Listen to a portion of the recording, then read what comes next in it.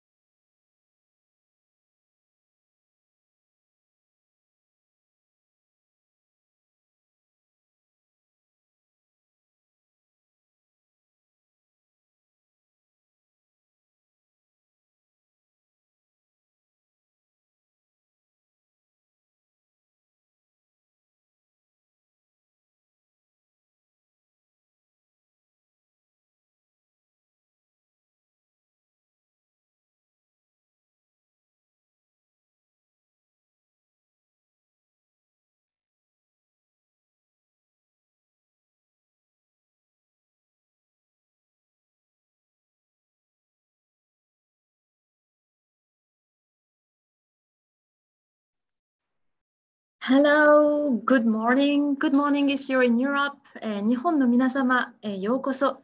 I'm Morgan Benoit, coordinator at the EU-Japan Center for Industrial Cooperation. And it is a great pleasure today to welcome you to this EU-Japan workshop titled Hydrogen in Transport, Industry and Power Generation. So this is actually a follow-up to our first workshop on green hydrogen production that we had back in May. So if you want to have a look, it's available on our website. This event is organized by the EU-Japan Center for Industrial Cooperation, co-organized with the European Commission Directorate General for Energy and the Ministry of Economy, Trade and Industry of Japan. So let me start with a few technical details. You can listen to this webinar in English and Japanese. You can select your language by clicking the interpretation button, globe icon on the bottom of your screen. Please note that you need a recent version of Zoom to be able to use this feature. And the recording of this workshop will be available on our website within a few days, as well as the presentation materials. So without further ado, let me introduce our moderator for the day, which is Professor Kazunari Sasaki, who is the Senior Vice President of Kyushu University, Director of the International Research Center for Hydrogen Energy and Next Generation Fuel Cell Research Center. Professor, please, the floor is yours. Thank you very much for introduction. Can you hear me well? I have the pleasure and honor to serving as today's moderator. I am Professor Suzuki, Vice President of Kyushu University, and also the center, the director for the International Research Center of the Hydrogen Energy. And there are so many viewers from Japan, so I chose Japanese as my official language. If you would like to listen to the English language, please choose the English button on the simultaneous translation. So thank you very much for taking part in the hydrogen event.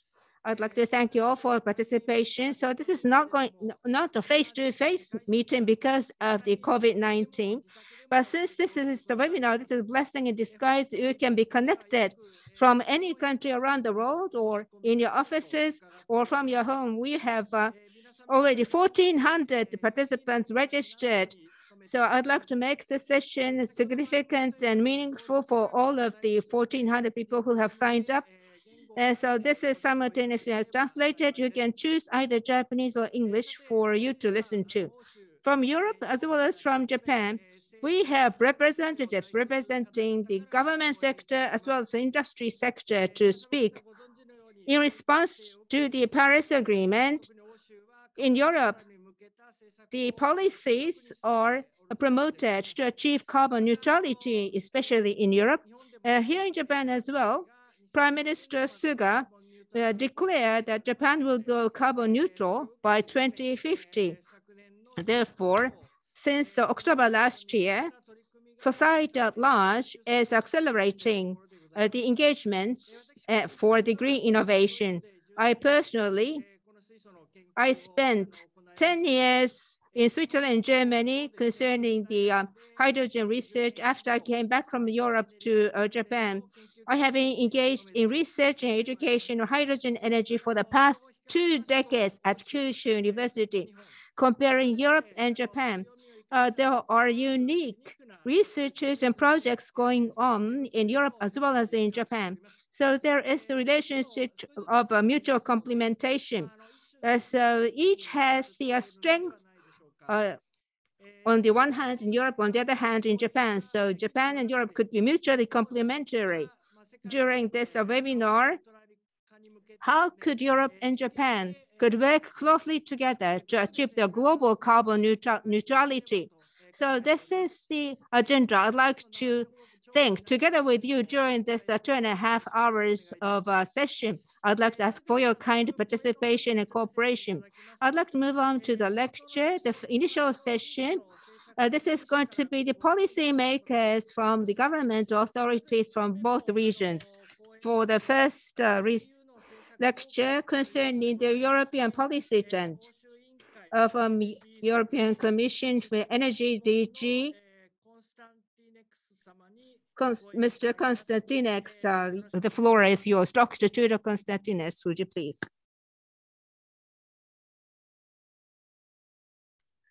Good morning, everybody, and I'm very pleased to be with you here today, and I'm honored to participate in the opening of this second workshop on hydrogen in the context of EU-Japan energy dialogue. I'm happy to say that recently we also had the EU-Japan energy dialogue in July, and in this context, it was agreed to focus on hydrogen as a priority. So this will continue to stay an important area of cooperation between EU and Japan in the field of energy. So also, I would like to say that the EU and Japan adopted a Green Alliance, and this will help strengthen cooperation on technologies that can play a crucial role in the energy transition. We also acknowledge that METI published in recent weeks a basic energy plan, and again, the role of hydrogen in this. And we also are happy to say that we are watching with interest and willing to participate at the highest level at the Hydrogen Energy Ministerial that Japan will organize. So there are a lot of things, and as it was said, we are having today a second workshop. The first one was on production. Now it will be on industry, transport, and power production. And we'll look at the progress made in our countries and regions, but also at the possibilities for cooperation. Next slide. I have to say at European level, the driver, as I'm sure you know by now, it's a European Green Deal. This is one of the most important projects to boost the efficient use of resources by moving to a clean circular economy and to restore biodiversity and cut pollution. We know that the energy sector is responsible for 75% of emissions, so it's crucial in the Green Deal also to achieve the carbon neutrality we aim for 2050. But also to achieve the more ambitious targets we have now for 2030, where the purpose is to invest more now and to put the economies on a sustainable pathway. And this will help the investments made for the Green Deal and to accelerate the energy transition will also help now economic recovery after the COVID crisis. In the context of the Green Deal, you know, we have come with a number of important initiatives, more comprehensive look at the energy systems, the energy system integration strategy, in which already the role of hydrogen was identified in decarbonizing heavy duty transport and in certain industries. And subsequently, we came even with a hydrogen strategy, which is a roadmap really, and with concrete targets for 2030 at 24 for 2030 on deploying technologies on raising up the production and the demand for renewable hydrogen in particular and low carbon hydrogen, and making sure they can contribute effectively to the decarbonization of the energy system. We have a target of 40 gigawatts to be installed in Europe of electrolyzers by 2030. And I have to say, we see already good progress in this direction, because at the same time with the two strategies I have mentioned, we have had launched EU Hydrogen Clean Alliance, which brings together more than 1,000 stakeholders in Europe and companies, which are now working to develop project pipeline based on concrete projects in all the fields. We see that predominantly are projects in the field of hydrogen production, but also in the use of hydrogen in transport and industry. And the focus is very much, I have to say, on renewable hydrogen. Now, the first communication was at the forum event in June this year, and now we are analyzing the 1,000 projects and try to come with a further assessment for this autumn. Next slide, please. It is about the Fit for 55 package. And here I have to say, over the last months, and particularly in July, we came, as you see, with many initiatives, legislative initiatives, which have to get articulated, starting with the emission trading scheme, with the effort sharing regulation, land use change and forestry, but also, and particularly important for hydrogen, energy efficiency, renewables. So all these initiatives are currently now tabled by the Commission, and we work furthermore on initiatives related to the gas market and the use of hydrogen in the context of the gas markets, and how to better plan the infrastructures for electricity, gas, and hydrogen in Europe. Briefly, if you move to the next slide, I would say that you see here what is in the Fit for 55 package, as we call, on hydrogen. First of all is a renewable directive, with now a 40% target for renewables in Europe, and with specific sub-targets for the consumption of renewable hydrogen in industry, 50% by 2030, and in transport, 2.6%. We have also promoted changes in the framework for accounting renewable hydrogen and creating a level playing field with other advanced biofuels, for example, and to extend the system of certification for renewable fuels. On the next slide, I would mention that the alternative fuel infrastructure regulation came also as a proposal from the Commission, with a requirement to have refueling stations available each 150 kilometers in Europe by 2030. Also, I would mention the EU maritime proposals to stimulate the uptake of sustainable fuels, including hydrogen, the emission trading scheme, and now the production of hydrogen electrolyzers is also covered. So it's a cap and trade system, which allows also hydrogen production facilities using renewable energy to benefit from this and to become more competitive. The energy taxation directive, which promotes preferential tax rates for the use of renewable and low carbon hydrogen, and differentiate between the different types of fuels we have based on their carbon intensity. And last but not least, this proposal for a decarbonized gas and hydrogen market, which is now due in December, and for which we had a public consultation or ended this June. And I can say that already we have seen a very strong interest and also convergence of ideas, at least around the fact that we need to better plan the integration of the energy system, to look at electricity, gas, and hydrogen together, and to see how better make use of the resources we have and the renewable potential we have, which I think is very much in line also with what we have seen in the recent announcement from Japan. So on the next slide, I would just briefly say that we pay a lot of attention, we continue to pay a lot of attention to international cooperation. We cooperate in a structured energy dialogue with OECD and developing countries, and here Japan is a very strong example. But we also participate in the International Partnership for Hydrogen Economy, and here we aim to develop together. And the next workshop after this one we have with Japan will be exactly on methodologies for greenhouse gas emission calculations for the carbon footprint of the different production pathway for hydrogen, and how can we promote and support an international market for renewable and low carbon hydrogen, which to be certified and guaranteed, and so to build the trust around this and for international trade.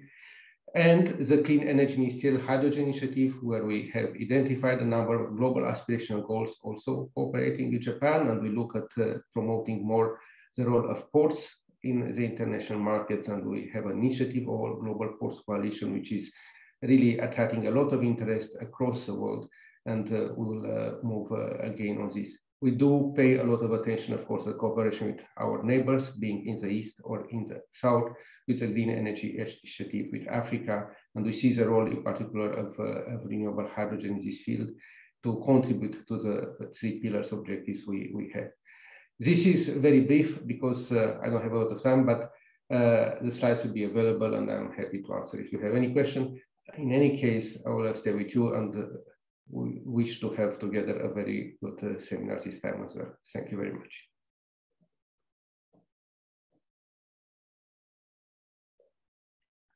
Thank you. So we'd like to move on to a presentation from the Japan side. The most updated information about Japan's policies. I would like to invite Ms. Yukari Hino with the Hydrogen Fuel Strategy Office of the Agency for Natural Resources and Energy, METI. Please. This is the second Japan EU the hydrogen workshop. I am a successor to Mr. Hino. My name is Hino, Mr. Shirai. And the last meeting, the first seminar was held at the end of May. I would like to update you on the Japanese policies. Next page, please.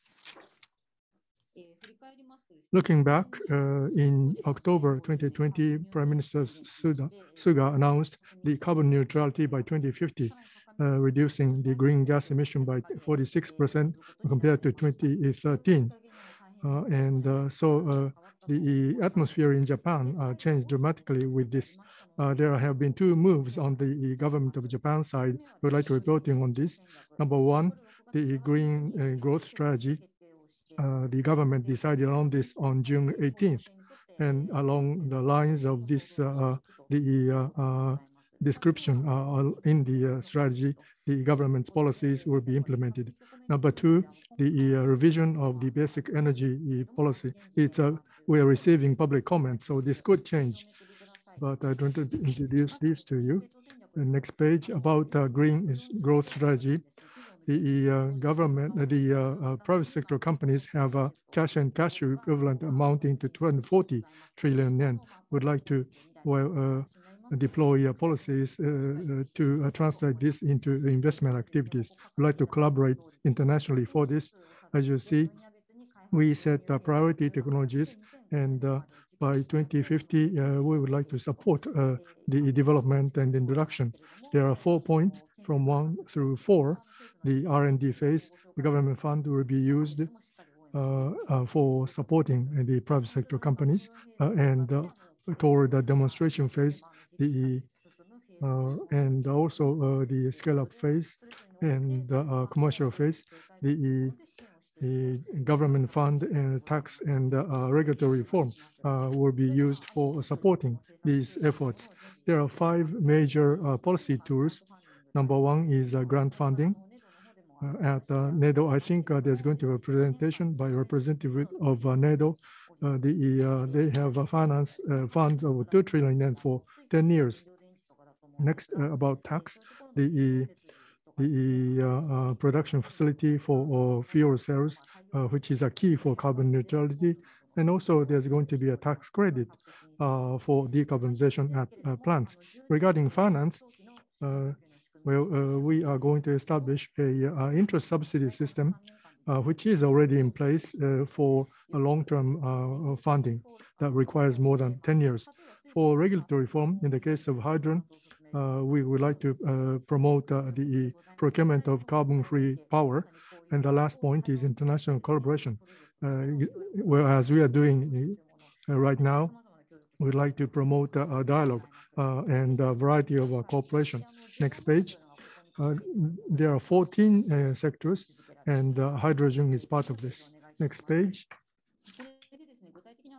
So I said a 2 trillion yen fund, and so So we would like to, we're promoting a variety of projects for hydrogen. I would like to introduce to you two. Number one is this.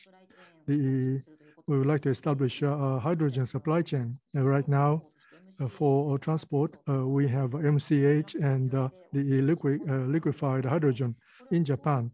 We are now trying to demonstrate this, but we would like to enhance this to the commercial scale. And so in the case of liquefied hydrogen, it's a small scale, but in the commercial scale, the structure would be different. So we are going to promote the use of actual equipment. As for MCH, cost should be reduced to see whether MCH can be produced from hydrogen or water and TRUEN for reduction of cost. And eventually, the hydrogen supply cost should be brought down to 30 yen per cubic normal meter by 2030. Next page. And the second project is this. In Japan, we have the largest water electrolyzer in Fukushima, but again, cost is an issue. So the alkali type or larger PEM type modularization, basic technologies development for membranes would be promoted. And also, we would like to move ahead with Power to X for mixed combustion of hydrogen and solar combustion of hydrogen, so that the cost can be reduced to 1/6 of the present cost. So that's the green growth strategy and the 2 trillion yen fund about the hydrogen. And now I would like to talk to you about the basic energy strategy. Next page. Well, I'm sorry, it's a very busy slide. I hope you read it at your leisure. But toward carbon neutrality by 2050, what are the thoughts? First, we would like to conserve energy for improvement of energy consumption efficiency. And also, we would like to electrify the power sector with decarbonized power source. And also, we would like to electrify sectors where the electrification is possible in non-electric power sector. And for industrial sector, we will promote decarbonization by using hydrogen reduction steelmaking, for example. Also in consumer sectors, building and so on, the electrolysis we believe will be promoted, but the hydrogen and synthetic methane should also be used. In transport sector, we have EVs and also FCVs, particularly for commercial vehicles and buses and trucks. Hydrogen would be a major source of energy. We would like to promote that. Next page, please. So on the energy supply basis, what is the picture? You see the numbers here, and in the basic energy supply, this is the positioning that you see on the next page. And this is the power supply basis. These are the numbers. And next page. Now, in the basic energy policy, or what are we going to do with the hydrogen? Now, the hydrogen should be implemented in the society. That's our positioning of hydrogen. For hydrogen to be used in society, costs should be brought down because it's still high. Cost reduction is the key. And you see, we have a description of the cost reduction target at the hydrogen station. We'd like to reduce it to 30 yen by 2030 and 20 yen by 2050, so that it can be brought down to the level of fossil fuel. Some people say the cost can be brought down further. But anyway, we would like to demonstrate R&D using the fund. And also, we would like to create a larger demand. And as you see on this page, the use of hydrogen will be promoted in all possible sectors, transport, consumption, consumer, and household. But of course, the hydrogen can be used in a major manner in power generation sector. So we'd like to promote that. And also in the transport sector, we have more than 150 hydrogen stations and a little less than 6,000 FCVs. From next fiscal year, we would like to promote the introduction of trucks that use hydrogen. So we'd like to create a large demand for hydrogen for better profitability. Next page. So these are the things that we are going to do, and the use of hydrogen, well, it should be promoted globally, not just in Japan, and also by the EU. So we'd like to build a momentum globally. So we would like to build dialogues and consensus of use of hydrogen. With this in mind, we have launched the Hydrogen Energy Ministry meeting. We're collaborating with the IIAA this year. We would like to build a momentum. Thank you. 企業の方のプレゼンの方に移らせていただきます。はい。はい、まず日本初のプロジェクトの発電関係ということで、三菱重工株式会社、エナジードメイン。MHI, so the represent the industry for Mitsubishi Heavy Industry, Mr. Satoshi Tanimura, representing Mitsubishi Heavy Industry, representing the industrial sector. Satoshi Tanimura from Mitsubishi Heavy Industry. So I'm very grateful to have this opportunity to presentation at the EU and Japan workshop. So now I'm preparing my presentation. Okay.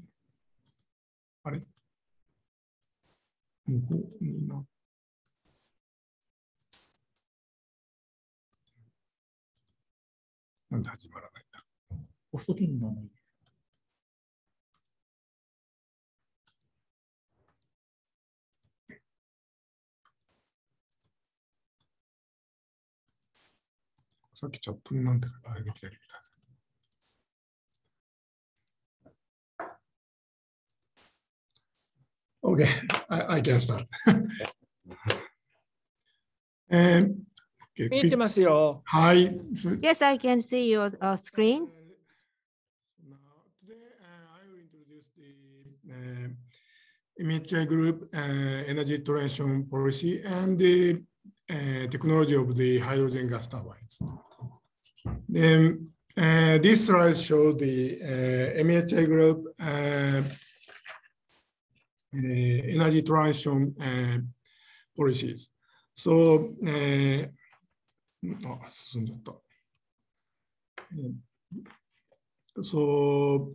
how to say?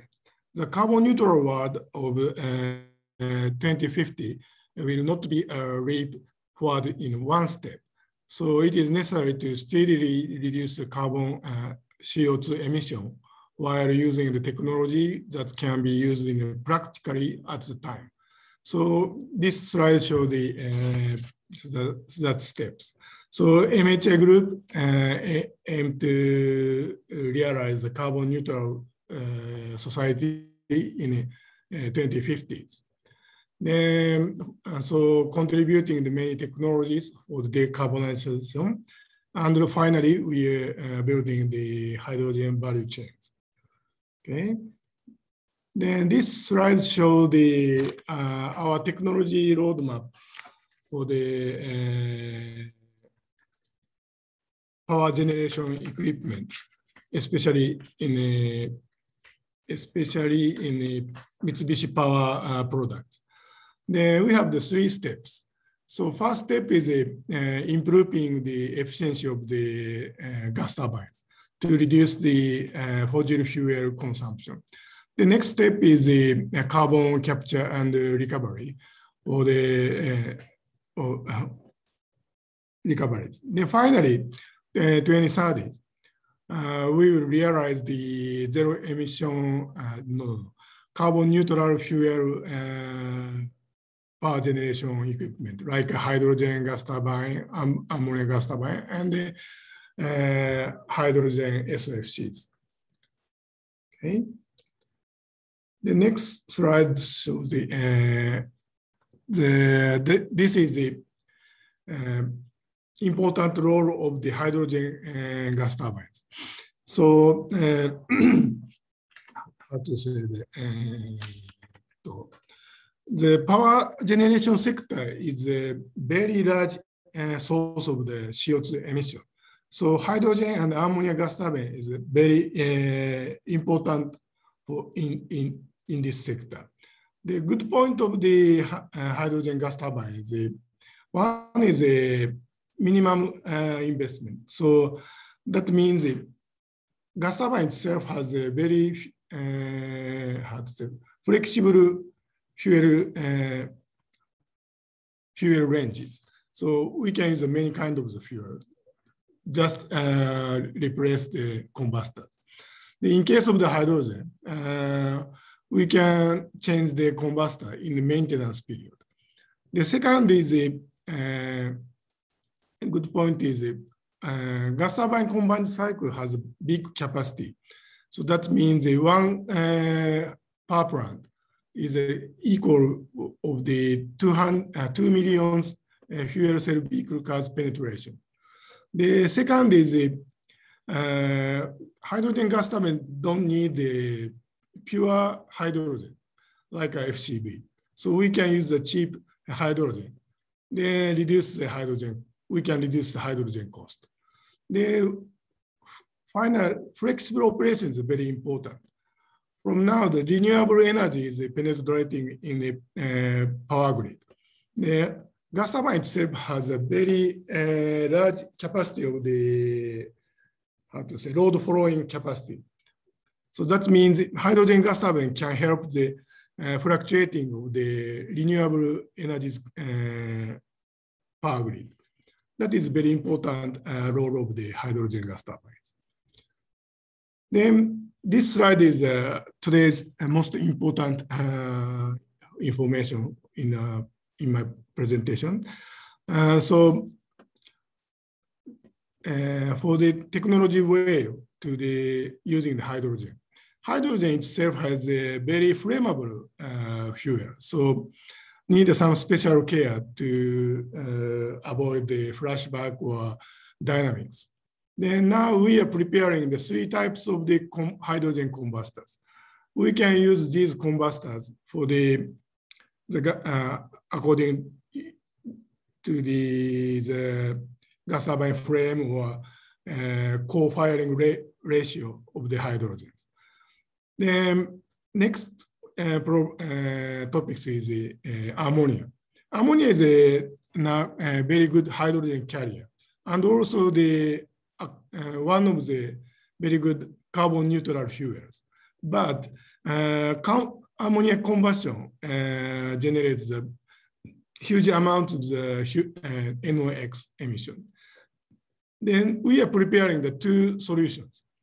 Then one is for the large flame gas turbine. Current large flame gas turbine has a very high efficiency, like 64%. That is realized by the very high firing temperature, 1600 degrees C, such a high temperature. If we burn the ammonia in such a high temperature, so very big emission, NOx emission is generated over the 1000 ppm. So we cannot burn the directly in the combustor. So now we are developing the ammonia cracking gas turbine systems. So we can use the high temperature exhaust energy for the ammonia cracking. Then we generate the hydrogen, then go to the gas turbine fuels. That is one of the solutions. The second is the ammonia direct combustion gas turbines. That will be applied in small flame gas turbines. Small flame gas turbine has a little bit lower firing temperature, like 1300 degrees C. At that time, we can burn the ammonia directly. Then at that time, we can avoid such big systems. The more simple system is available. Now, Mitsubishi Group is developing these ammonia gas turbines, and also we are preparing these 3 types of the hydrogen combustors. Okay. Then this slide shows the next topics. Now we are using the such a gas turbine core competence. Then we are how to say so some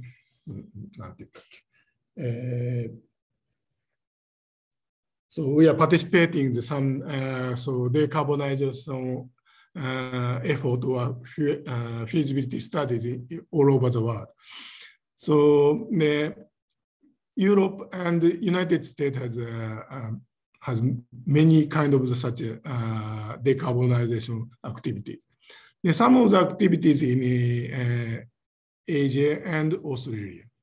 Today I will introduce one of the topics of the United Kingdom. So this slide shows the how to say zero carbon handbars project. So our company and other 12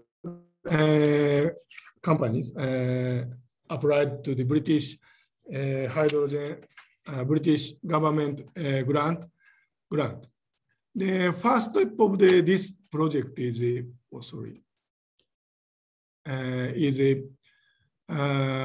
power plant in Saltend. Saltend is near the Kingston upon Hull city. We have the user in this area. This gas turbine will be switched to the at first 30% hydrogen co-firing, finally going to the 100% hydrogen firing. Okay, that is one of the sample of our project. Then, and also not only the gas turbine, the MHI group has now we have many partnership and our products related in a hydrogen, especially in hydrogen production. Then, so contributing the hydrogen society's activities. Okay. Then this is the end of my presentation. So this picture is our Mitsubishi Power Takasago's works. Then this workshop has many kind of the hydrogen equipment and also the power generation test equipment. So at once, please come to see and this works. Thank you very much.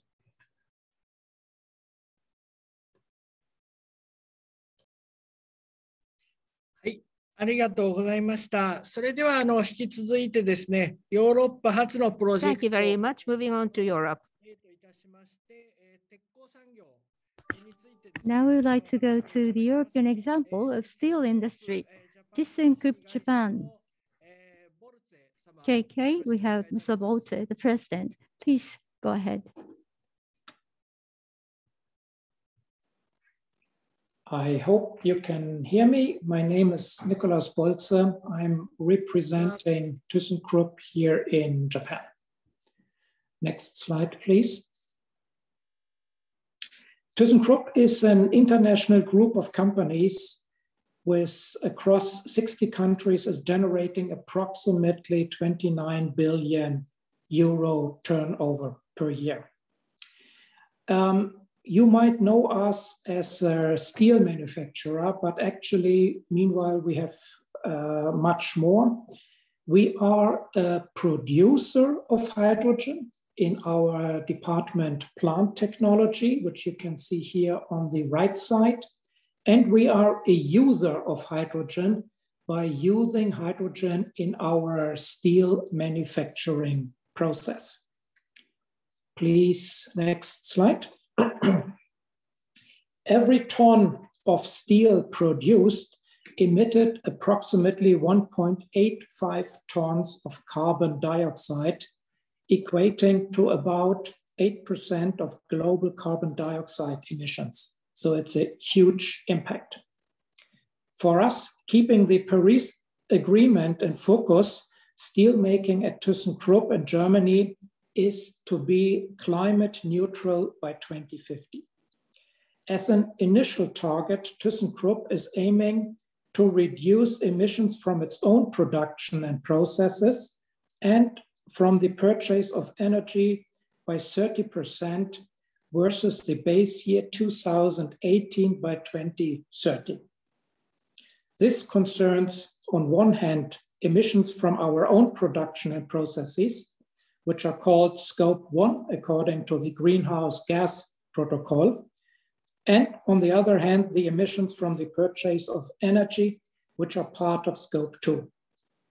To us, climate neutrality also refers to indirect emissions along the value chain. We also want to reduce them by 16% by 2030, which is part of Scope 3 of the Greenhouse Gas Protocol. Despite the goal of becoming carbon neutral in Europe still being 29 years in the future, it's crucial to act now. As we all know, industrial sites have a lifetime exceeding 50 years and investment planning horizons of 10 to 15 years. Asset and footprint decisions need to be made today and must follow a clear decarbonization roadmap. Next slide, please. We have a two-path roadmap. Within our climate strategy, we have defined several milestones to reach these goals. We are pursuing an open approach and focusing on two parallel, equally important routes. Number one, and you see it in the left lower corner, the avoidance of CO2 through the use of hydrogen. And number two, the use of CO2 produced in steelmaking. It will be impossible to stop the CO2 production immediately to zero, so we have to find some ways to use the produced CO2 in other aspects. The CDA, carbon direct avoidance path, focuses on replacing the reducing agent coal with hydrogen. While using coal leads to CO2, using hydrogen only emits steam. The reducing agent is used to process iron ore into pure iron, which is then being processed into steel. While hydrogen can partially replace coal in our currently used blast furnaces, full climate neutrality will require a technological change. Instead of blast furnaces, we are going to use direct reduction plants. Running these on hydrogen allows for zero CO2. While the blast furnace produces liquid pig iron, the direct reduction plants produce solid sponge iron. To further process the sponge iron in our steel mills, we need to melt it down first and are building new innovative melting units powered by green energy. Together, the direct reduction plant and the melting unit can fully replace a blast furnace and thus allow for a seamless integration into our existing production chain. Next slide. This is Carbon to Chem. 18 partners from industry and research started to combine climate protection and competitiveness in the Carbon to Chem project in June 2016. As part of the joint project, which is funded by the German Federal Ministry of Education and Research, with a total of 120 million euros, solutions are being worked on that produces a raw material from the chemical industry from the climate damaging CO2 produced in industrial production. By networking the various sectors and using renewable energy, CO2 is turned into a valuable raw material for the climate-friendly production, for example, synthetic fuels, plastic, or basic chemicals. The goal of Carbon to Chem is to make use of CO2 emissions from German industrial processes sustainability by 2030. So this, what you are seeing here, is already working since December 2018. Next slide. Here are some other concrete hydrogen-related projects. In every case, we can say that our demand for hydrogen will be extremely high, but we have already started to find ways of meeting it at an early stage. We are in talks and joint projects with different partners for meeting our increased hydrogen demand and securing connections to the respective grid. Together with STEAG and ThyssenKrupp Uhde, we are looking into the erection and operation of an electrolysis plant with a capacity of up to 500 megawatt. In 2019, we initiated a feasibility study on blue hydrogen together with the Norwegian energy company Equinor and gas transmission system operator OGE, which has been concluded in early 2021. The study finds that the production and supply of the steel side is technically feasible. The political framework requires some more detailing. So I don't want to go on the further examples here. I'm sorry, but the time is running out, but I would like to shift to the last slide, which is important from my point of view. The transformation will be only successful if policymakers create the appropriate framework. Coming back to steel as a conclusion, only for the German steel industry, the total costs are estimated at around 30 billion euro. Around 130 terawatt hours of renewable energy will be necessary purely for the production of iron and steel. To make it very clear, the technological path is clear, but the transformation will also require the right political guidance. We are going to require large amounts of climate neutrally produced hydrogen. We must prevent carbon leakage, the transfer of CO2 intensive industries from Europe to other countries. There is no point in making great demands on domestic industry with a view to climate protection if we do not protect this industry from inferior standards in other regions of the world. Moreover, we have to create a hydrogen market very soon. We need the appropriate grid infrastructure and the regulatory framework. So I'm getting a reminder that I have to stop. I think this is where Japan and the European Union can work together to agree and to align on this appropriate framework for these future technologies. And by this, I would like to switch to the last slide and say thank you for your attention and maybe meet you later in the discussion. Thank you very much. はい、ありがとうございました。 Thank you so much. Now we would like to move on to a presentation on land transport originating in Japan. I would like to invite Mr. Herbst from the Toyota Motor Europe, please. Thank you very much. Thank you very much for having Toyota at this EU-Japan workshop. My name is Stefan Herbst. I'm technically head hydrogen powertrain and fuel cell business unit Toyota Motor Europe, and I'm also a member of the management board of the Hydrogen Council. So let me start with some overview coming from the Hydrogen Council and McKinsey. Next, please. What we realize is we do this, and that is important to recognize, of course, in order to decarbonize various sectors. And in the work we are doing, we see that already 75% of GDP, countries representing 75% of GDP globally, have either already introduced net carbon targets or introduced carbon pricing. That is a very important frame in which we are acting.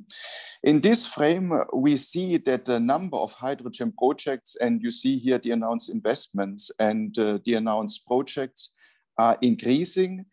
And in this quarterly update that we are giving, we see an acceleration. So already here you see 359 projects that comes from 280 just a couple of months. And we are working on the next update, which already shows more than 400 projects. Within this acceleration, we see that Europe, with the framework, the hydrogen strategies, seems to take the lead, because clearly the number of projects and investment that is currently happening in Europe is by far the largest movement as we see. Next slide, please. And now let me turn back to our activities in Toyota. Next, please. We had 20 years of experience of developing these technologies before we introduced Mirai in 2014, 2015. Initially, we focused on resolving the technical issues. Important is that we don't need for a fuel cell a technology breakthrough. The technology is reliable, it is ready, it is performing. But the challenge is to further work on the cost reduction. And this is what I would like to focus on very briefly in my presentations. Next, please. The key elements to reduce the cost for us is, one, to work on a multi-component strategy. We have hybrids, plug-in hybrids, battery electric and fuel cell. And part of this cost reduction is that we use the core elements of this electrifications, motor, battery, power control, and the experience we have in various technologies, of which also fuel cell benefit. Next is the system cost as such. We could reduce the system cost from the previous to this generation Mirai to 1/3 by making the system more compact, by reducing the amount of platinum, but also by increasing and the production process and the speed of the production. So that is a very important element as well that is contributing obviously to the overall cost reduction. Another element is on next slide is scale. We produced 3,000 Mirai first generation. Now this moved up 10 times. Current production target is 30,000 fuel cell stacks per year. So this scale also helps to drive down the cost. And last but not least, the next slide is we have started to diversify the supply of components, specifically the tanks, the stacks, but also base components. And important here is that the stack from the Mirai can be utilized in various other applications to power them. And that is a key differentiator also of the fuel cell technologies to other technologies. Let me give you some examples in the next slide. This gives you an overview about the current cooperations we have on hydrogen projects in Japan, but also in China, in the US, and in Europe. And in Europe, just let me highlight on this slide the cooperation with BMW. So I went yesterday to Munich and I could test drive the all-new BMW iX5 hydrogen car. So that's a great result showing what can be achieved between a Japanese and a European-German company on hydrogen. Other examples in Japan, next slide, please, is we are developing together with Hino this truck to be expected in 2022. So the truck sector is one of the key sectors that still needs decarbonization, and it's not easy to decarbonize because of the high power demand and of the user demand in this sector. But we believe that hydrogen will play a crucial role in this segment. And that is why with Hino and the partners you see here, customers are very important as well, groups that will test this truck.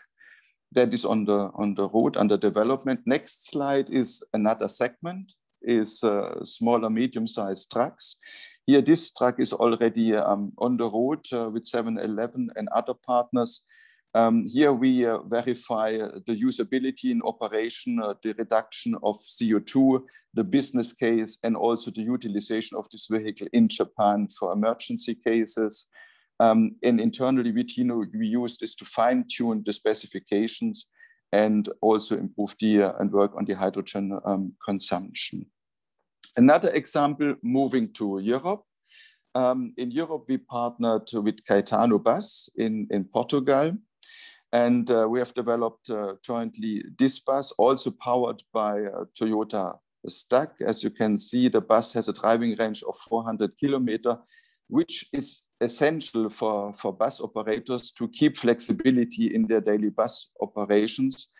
Actually, this bus is now co-branded Toyota Caetano. It is on sale.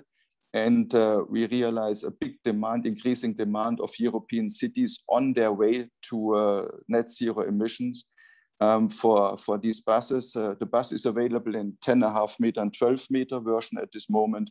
And Caetano, we are working also in 18-meter buses, but also coaches and co-bus, airport buses. Next example. With our other partners in Europe, the Energy Observer Development, we are working on stationary and range extender units for small maritime in an FCHE rail project together with CAF on rail applications and with Corvus in Norway on ferry on maritime applications. So again, this shows the broad usability of hydrogen technologies to help various transport modes to decarbonize. And it again shows the cooperation between European and Japanese companies to move towards the overall goal of decarbonization. And next slide.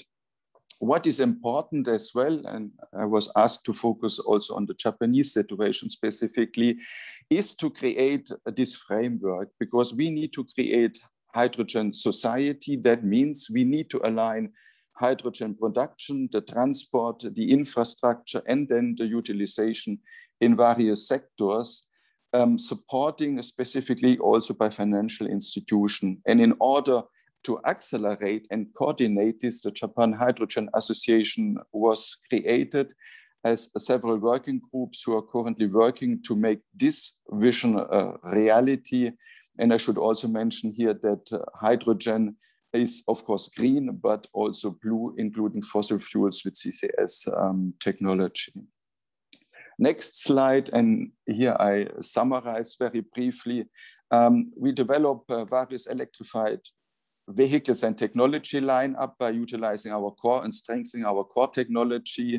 The new Mirai, I think, is a very good product to stimulate, especially also the infrastructure, to motivate customers to buy hydrogen vehicles, which helps the fuel cell market. We spread the technology in Europe and other regions in various applications and with various partners, and together with governments, private companies, but also Sasaki-san, of course, with academics, is a very important partner as well, and financial sectors. We will jointly pursue to realize carbon hydrogen society towards carbon neutrality. So thank you very much, and I'm looking forward to the discussion. Domo arigatou gozaimashita. はい、どうもありがとうございました。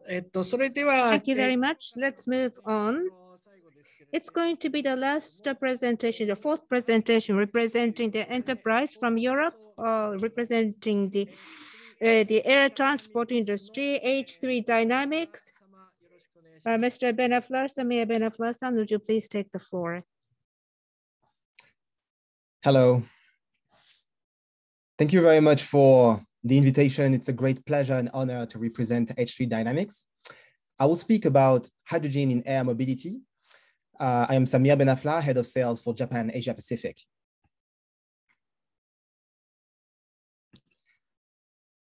H3 Dynamics' vision is simple and clear. We are working towards building autonomous and zero carbon flight. However, many different complex steps are required to achieve this goal. We are doing it in 3 steps in order: data, acquisition and use, cargo delivery, and passenger flights.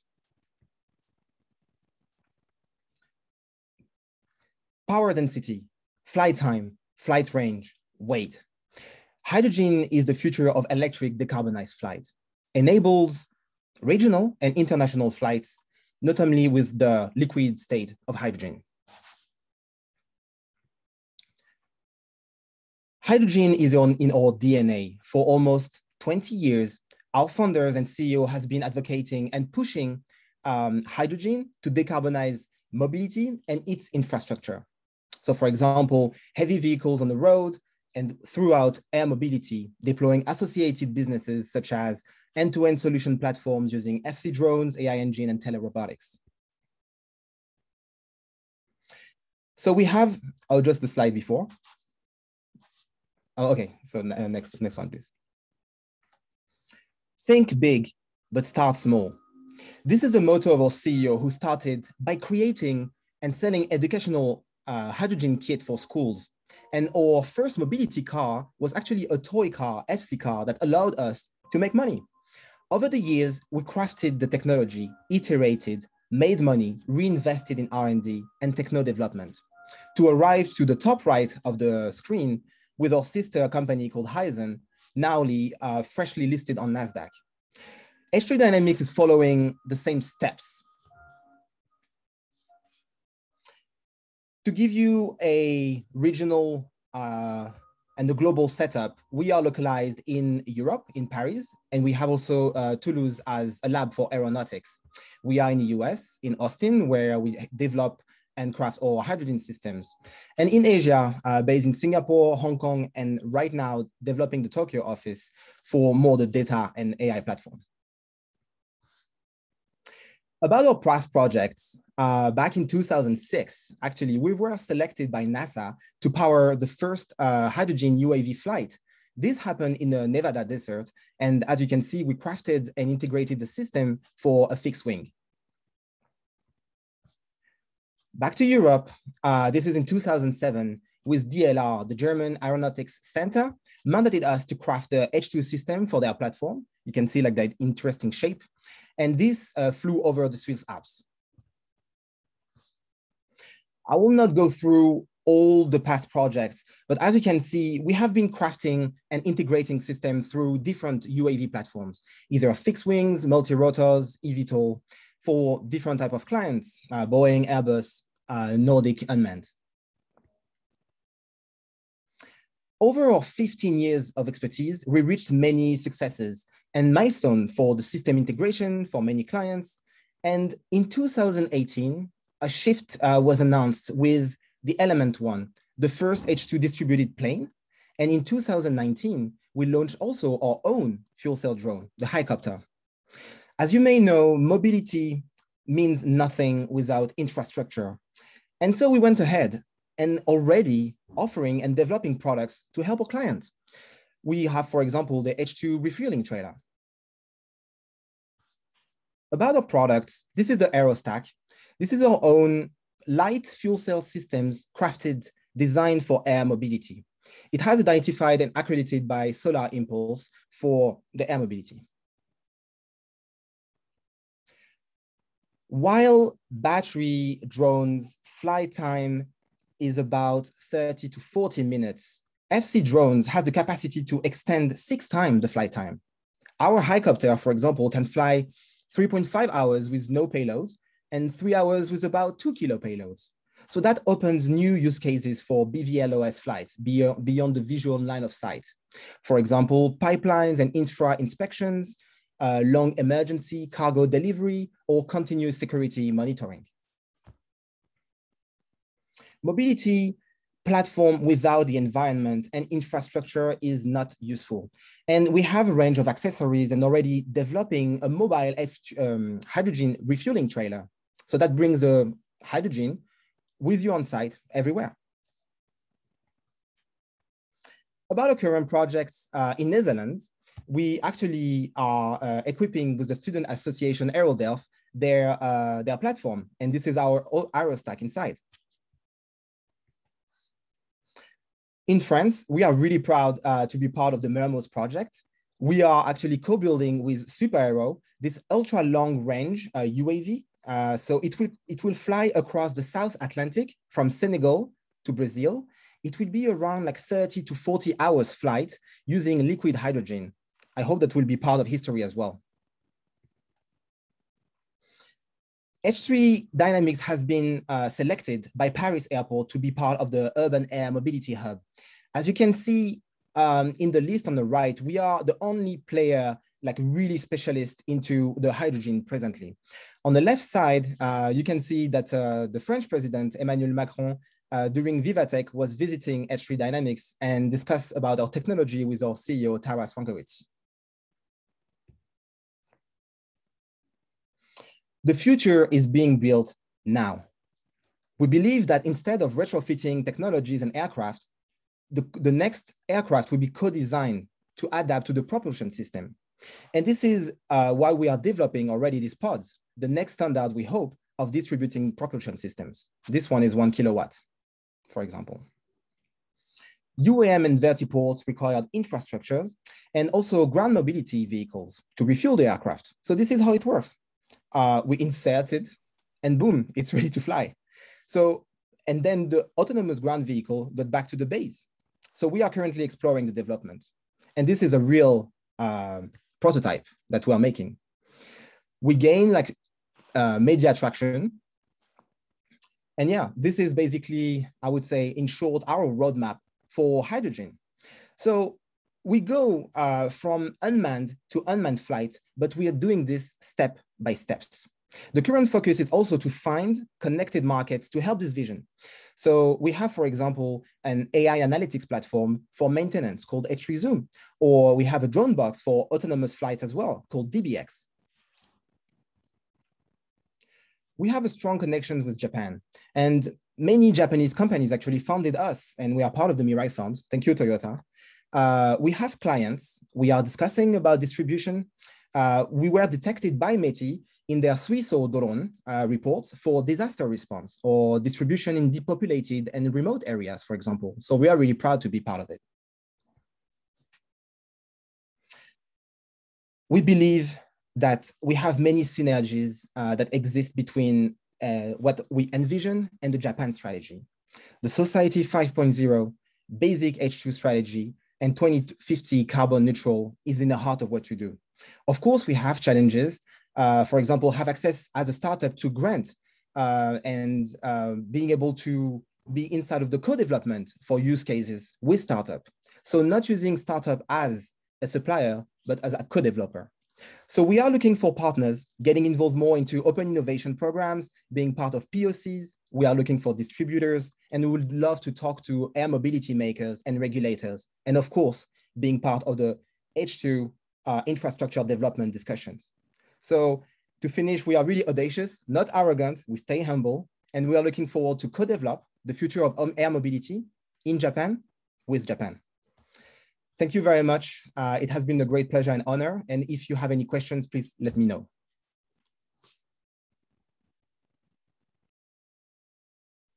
Thank you very much. Now, the 10 minutes, which was scheduled for Q&A, has already been passed. So if you have questions, please enter your questions in chat. Your questions will be respectively answered. But this is a great opportunity. So 4 of the speakers who just made presentation, I'd like to ask just one question.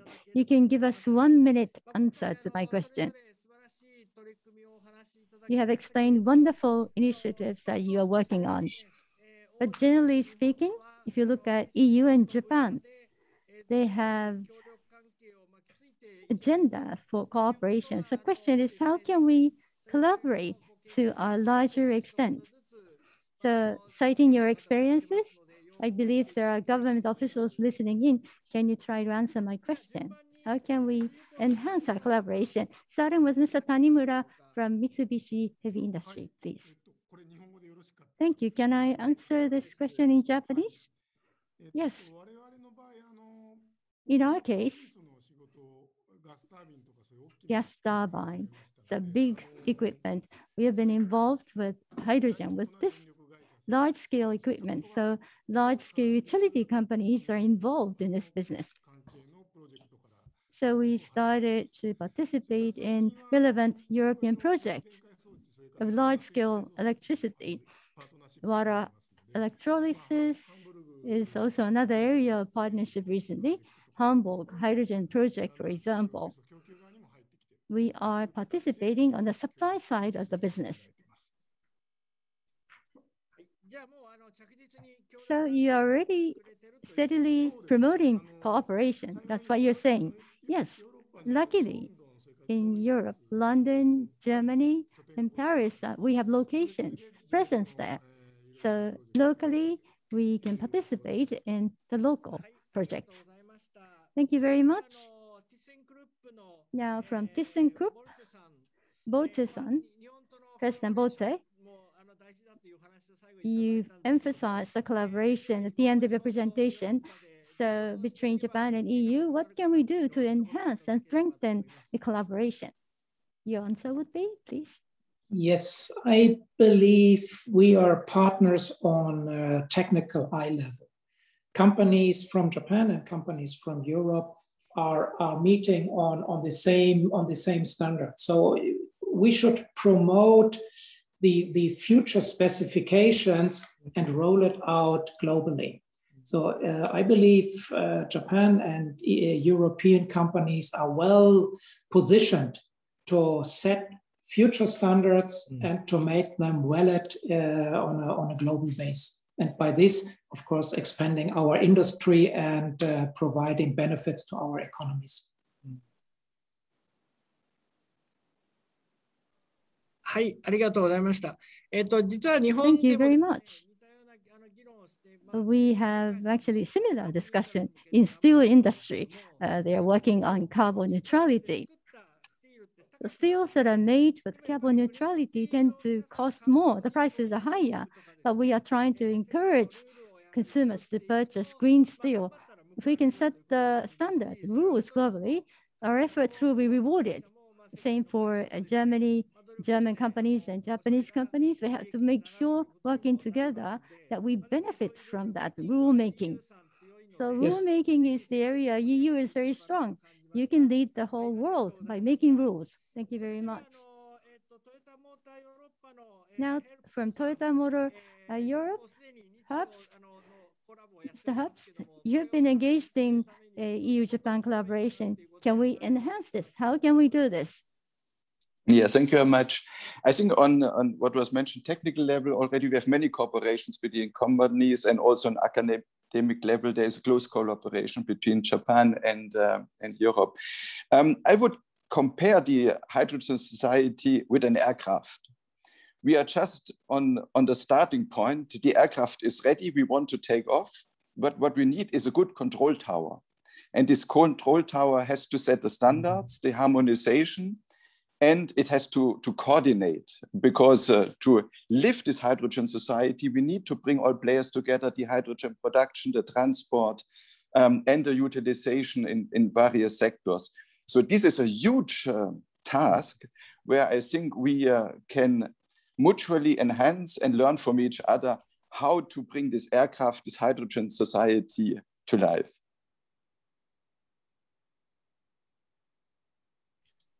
Thank you. Thank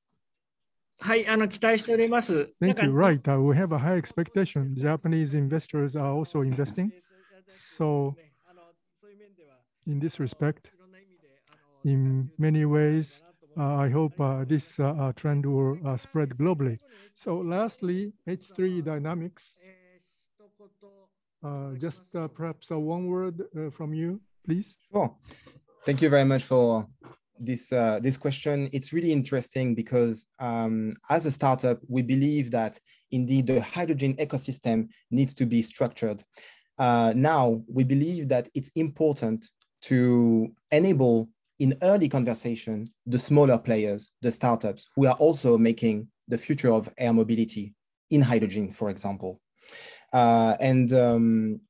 Yeah, I would say that's one of my big, I would say, message here. Great. Well, your activities are quite encouraging. So we would like to support all the startups globally.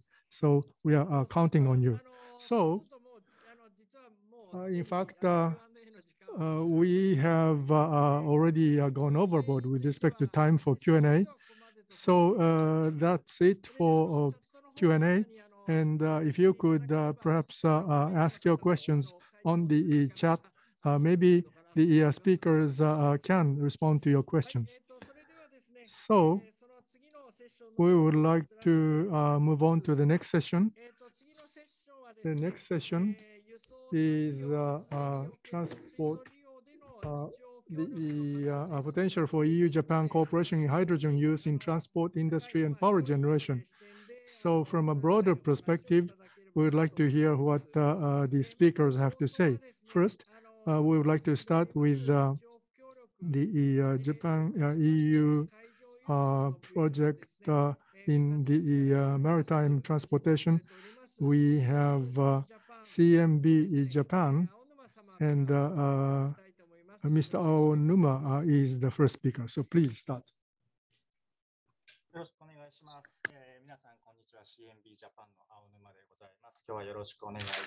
Thank you. I'm Aonuma from CNB Japan.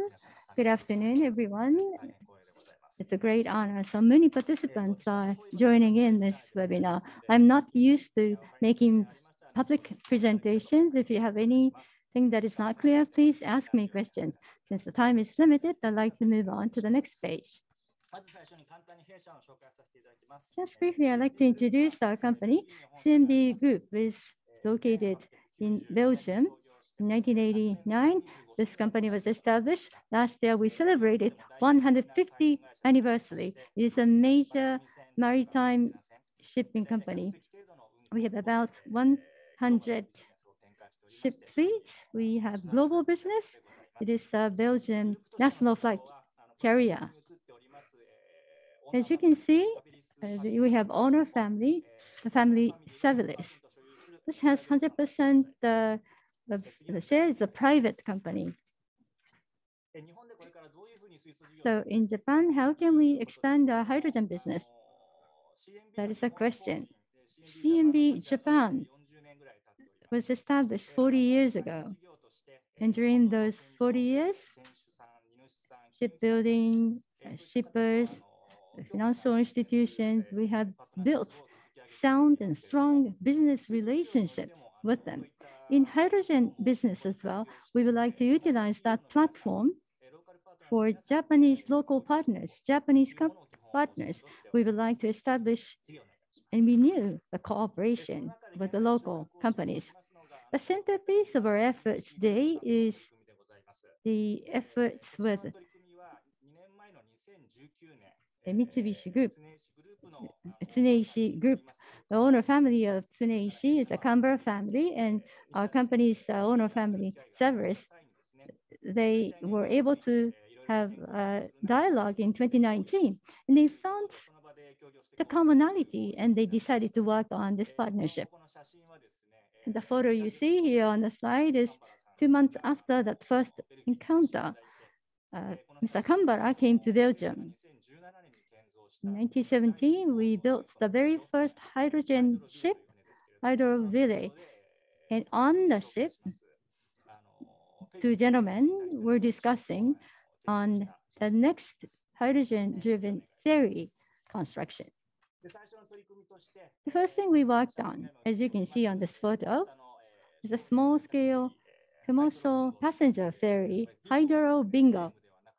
Bingo doesn't mean the game. It comes from the name of this locality. This is the world's first hydrogen engine ferry. Since 1919, for 2 years. It took a long time for us, but relevant ministries, government organizations, and partners helped us to make it possible. Currently, in Shunan city of Yamaguchi, Tokuyama Inc.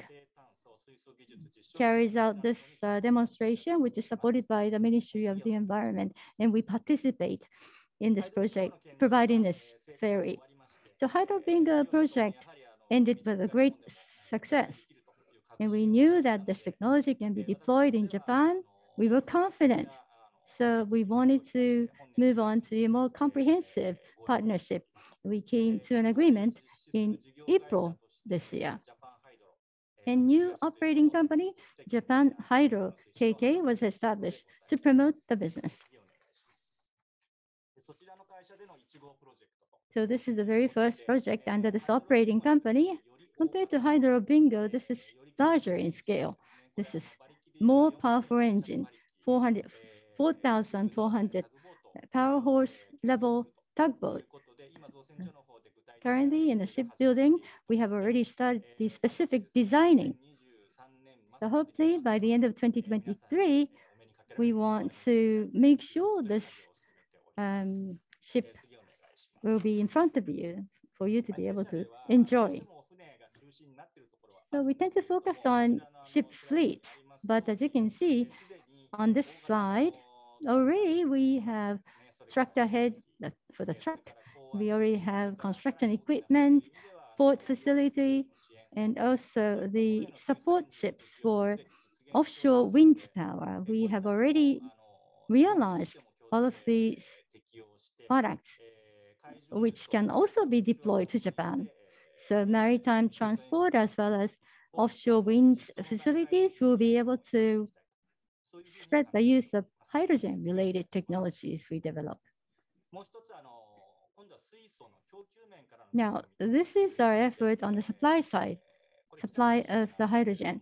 This is in Kita-Kyushu, Itochu, and Japan Cokes, and we, three of us, are trying to use Cokes oven gas, which is the off gas from the coal.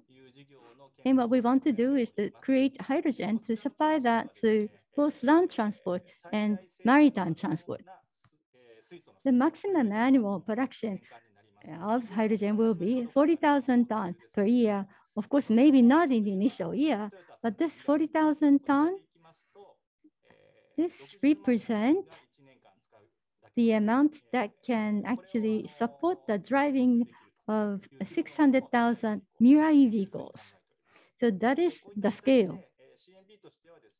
So we CNB, from the point of view of EU-Japan cooperation, we are doing the hydrogen production as well as supply.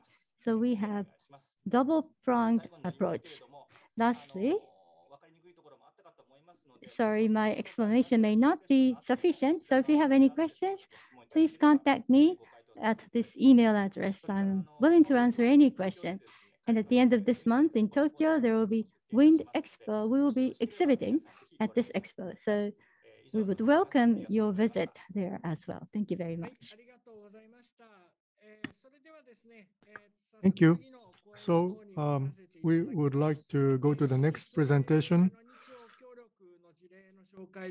This is a case example of Japan-EU cooperation. The Panasonic's efforts on fuel cell CHP dissemination in Japan and Europe, an approach for hydrogen power generation. We have Dr. Urata with Panasonic Corporation. Thank you. I'm Urata with Panasonic. I'm very grateful for this opportunity today. Now, as was mentioned, I would like to talk about the fuel cell, the CHP dissemination in Japan and Europe, and what we are doing for hydrogen power generation. As you know, last year, carbon neutrality was announced in Japan. In 2017, we established the Panasonic Environment Vision 2050, and this is to allow the energy used to to be smaller than energy created. So Enerfarm is a residential fuel cell CHP. We introduce the reaction of hydrogen from city or LP gas and the hydrogen in the air to generate electricity and hot water. The 97% is the CHP efficiency. Electric efficiency is 40%. So, compared with other equipment, CO2 emission can be reduced by using this energy Enerfarm. From 1997, we started development, and in 2009, for the first time in the world, we started selling this in the consumer market, and we have changed the models every 2 years. And in this fiscal year 2021, we launched the 7th generation. Next. This 7th generation, we use IoT technology and to reduce the CO2. And also, this is possible to generate power in emergency situations, for example, natural disasters. And also, the remote software update is possible. The roles of NFARM is to reduce CO2 at home, and also this also contributes to the society with a distributed power and disaster resilience. And also, we can perhaps play a role for decarbonization as well. In Europe, our fuel cell power generation unit was launched from Fistmann in Germany in 2014. This first generation product was also dealing with e-gas in Europe. And in the second generation, this supported aerial gas. So not just in Germany, but in 5 countries in Europe, this was launched. And in 2018, we launched a third generation product. And this was sold in 7 countries in Europe. Next, this is the latest products. This is now sold by Wiesmann and Rihama. Well, more than 200,000 units have been produced in Japan. Also, for heat generation, since this is greatly related with the household, so it is very important for us to partner with European companies. The products sold in Europe are sold by European companies, and we focus on production. As you know, in Europe, toward a decarbonized society, the renewable energy is being promoted. And from the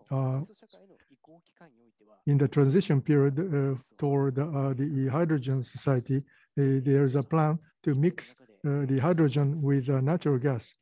And so even if there's a mixture of hydrogen in the fuel, it is okay. And our product can have a simpler structure. That means we can evolve toward a better product.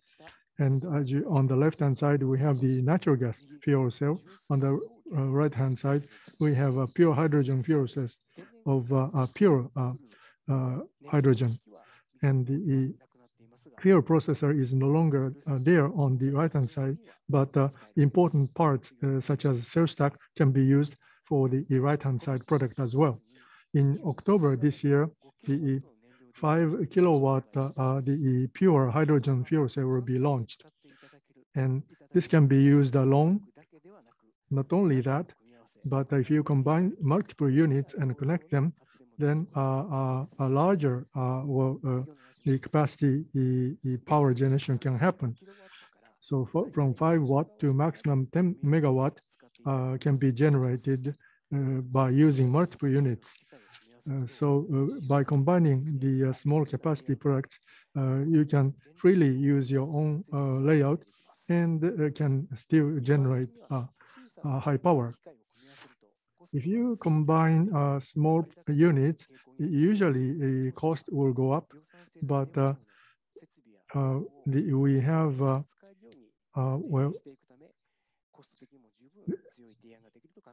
we believe we can make a cost-efficient proposal.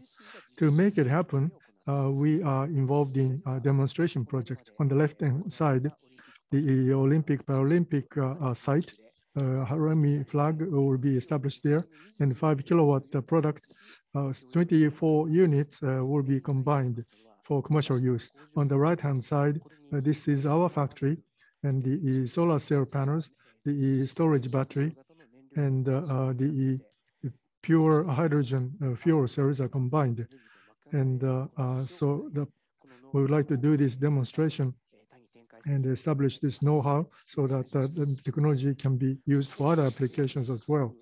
So in various parts of the world, including Europe, Hydrogen Valley initiative is happening. In this initiative, we are going to establish a supply chain value chain of hydrogen, and our pure hydrogen fuel cell can be used, and that is where we believe we can make more values. Thank you.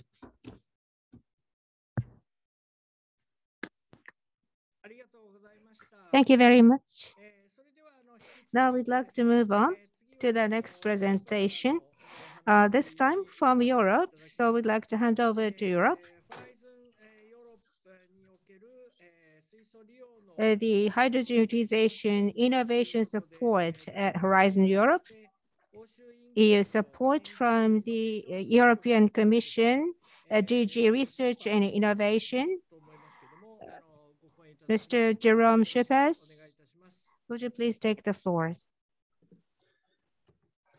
Yes, thank you, Chair, and many thanks for giving me the opportunity to speak. To the next slide, please, straight away. This slide really summarizes some of the parts that have already been mentioned by my colleague Jurek Constantinescu this morning on the hydrogen strategy for a climate neutral Europe. This hydrogen strategy has a long-term and holistic vision. It is anchored in the green recovery, and it is not a standalone strategy. It is part of a package where we have, apart from the hydrogen strategy, a strategy on energy system integration, but also on offshore renewables, wind and solar, to help us produce the hydrogen that we need. And we established the Clean Hydrogen Alliance, as mentioned already earlier. Now, the priority that we have in this strategy is on the production and deployment of renewable hydrogen through a phased approach. By 2024, we should have 6 gigawatt of electrolyzers installed, and by 2030, that should have grown to 40 gigawatts. To produce hydrogen for 2 main lead markets, as we see them: industrial applications and mobility. The strategy underlines very much that research and innovation is essential for building up a successful hydrogen economy. Next slide, please. Now, we have been supporting hydrogen research for many years already, and we have done that through so-called public-private partnerships. And these partnerships are, in this case, joint undertakings. The Commission is allowed under the treaty to start joint undertakings with third parties if that helps to increase the efficiency of what we do in research and innovation. We started the first joint undertaking, the fuel cells and hydrogen joint undertaking, in 2008 under the 7th Framework Programme for the full duration of that programme, and we gave it an EU contribution of 470 million euro to be matched by in-kind and cash contributions from the third parties that are the non-commission participants in the joint undertaking, being industry and research organizations. In Horizon 2020, the current and last framework program, we started the second phase of this, of the fuel cells and hydrogen joint undertaking, with an increased contribution of 665 million euros. And we ended Horizon 2020 with the Green Deal call, already mentioned as well, where we had a topic for large-scale electrolyzers, and we put there another 90 million euros. So you see substantial increase in budgets.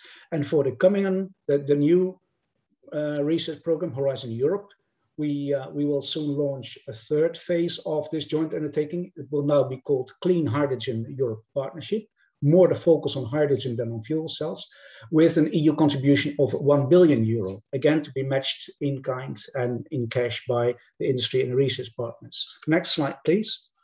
This Clean Hydrogen Europe Partnership will, first of all, of course, contribute to the implementation of the EU hydrogen strategy. It will strengthen the EU clean hydrogen value chain and accelerate the market entry of innovative solutions that are being developed.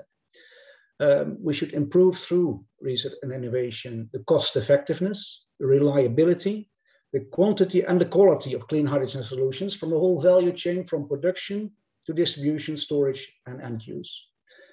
The members in this joint undertaking or this partnership are the Industry Association Hydrogen Europe, the Hydrogen Europe Research Association and the Commission.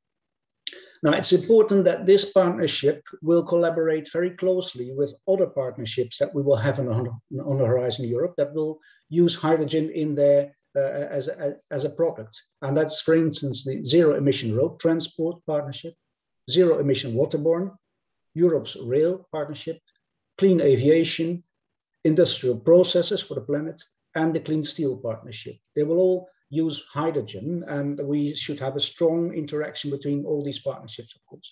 Now, the Hydrogen Partnership will continue to develop hydrogen valleys as one of the priorities. We've just seen, next slide, please. Already, Mr. Urata in the previous presentation already mentioned hydrogen valleys. These are key priorities of what we do in hydrogen research and innovation and deployment. Hydrogen valleys are in principle geographically limited areas, normally sort of ecosystems where you combine production with the end use, keeping the transport issues, therefore, the transport as short as possible, avoiding transport issues. We have a number of them in Europe. For example, from left to right, we have them in Scotland, on the Orkney Islands. We have them in the north of Netherlands and in Spain. And they produce hydrogen locally from either wind or solar to be used for mobility, like ferries or cars and buses, or produce e-kerosene for aviation, use it for heating buildings, houses or buildings, or injecting hydrogen directly in the gas grid. Next slide, please. I should mention, apart from the research and innovation that we do under Horizon Europe, I should mention the Innovation Fund. And this is a particular fund. It is linked to the emission trading scheme, European emission trading scheme. And the funds come available through the sales of the revenues of 450 million allowances under the emission trading scheme, CO2 allowances. And at the current CO2 price of around 50 euros per ton, this fund therefore amounts up to 20 billion euros to be invested between now and 2030. And we invest that into energy intensive industries, renewable energy, energy storage, and carbon capture, use and storage. Important to know that although this comes from the European emission trading scheme, let's say third countries from outside Europe, including Japan, can participate in a consortium and apply for funding as long as the actions are implemented on the territory of the EU member states. And this is, of course, a very logical caveat. Next slide, please. Here you can see the results from the first call that was launched last year. A total of 311 projects. 2/3 of the projects came from the energy intensive industry. And out of that, a substantial amount, 56 projects on hydrogen. So you see the interest from the hydrogen community in this large innovation fund. I repeat, 20 billion euros, which is a fairly large amount. Next slide, please. Coming to international cooperation. This is an interesting, this is of course one of the main issues of the conference. Our strategy in international cooperation on any field, but in any field of energy, clean energy, is that we do that through multilateral collaboration, more and more. And in hydrogen in particular, we do it through what is called Mission Innovation. Mission Innovation is a large coalition of countries who came together to support investments, increase investments in clean energy. We develop international collaboration on hydrogen through the recently launched Mission on Hydrogen, which was launched in June this year. The goal of this Mission on Hydrogen is to increase the cost competitiveness of clean hydrogen by reducing the end-to-end cost to $2 per kilogram by 2030, which is seen as a tipping point that could unlock or should unlock a global clean hydrogen economy. The mission is further proposed to catalyze cost reductions by increasing research and development in hydrogen technologies and industrial processes, and to deliver at least 100 of these hydrogen valleys globally, covering the whole production, storage, and end-use chain by 2030. The European Commission is co-leading the Mission on Hydrogen, and Japan is an active core coalition member, and we look forward to deepen our cooperation with Japan through this mission. Next slide is my last slide, where you can see the coalition. Australia, Chile, the EU, United Kingdom, and the United States are co-leading, and Japan is an active core coalition member. Together, all the members will develop a joint action plan to identify national and international efforts to reduce the end-to-end cost to this $2 target, to share technological breakthroughs and demonstrations, a lot of knowledge sharing going on, and to develop online information sources, like, for instance, the Hydrogen Valley platform under Mission Innovation. With this last slide, I thank you for your attention, and I give back to the chair. Thank you very much. Thank you so much. The overall EU situation, what initiatives are taken in Europe has been clearly explained. Thank you very much. Now, the counterpart from Japan side, representing NEDO, I'd like to invite General Manager of Fuel Cell and Hydrogen Office, Smart Community Energy Systems Department. Mr. Eiji Ohara will talk about NEDO and METIS activities. Please, the floor is yours.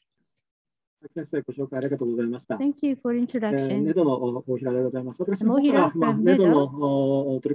I'd like to talk about NEDO's activities. Please move on to the next slide. First, I'd like to give you the update information. As Ms. Hino mentioned in the beginning of this conference, starting this fiscal year, based on Green Innovation Fund, we started our new project. For 2050, to achieve carbon neutrality, we need to accelerate social implementation. So that is the major purpose. Amongst all, how to reduce hydrogen cost is a major topic. There are two hydrogen models that were established, trying to establish core technologies. The first model is for the coastal area, where we would like to use large amount of hydrogen. Hydrogen should be transported from overseas, and it can be used for various industries and power sector. Transportation of hydrogen, liquid hydrogen or methyl cyclohexane can be transported maritime, by maritime transportation. And hydrogen can also be utilized for thermal power generation. 30 billion yen is the budget that is set aside for this project. Next slide. Another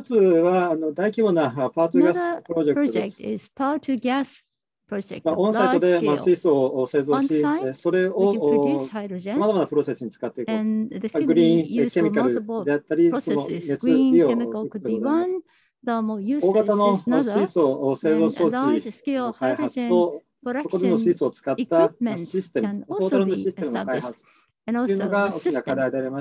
So these are major challenges. We now investing 70 billion yen for this project. Next. Please go to the next. Next slide.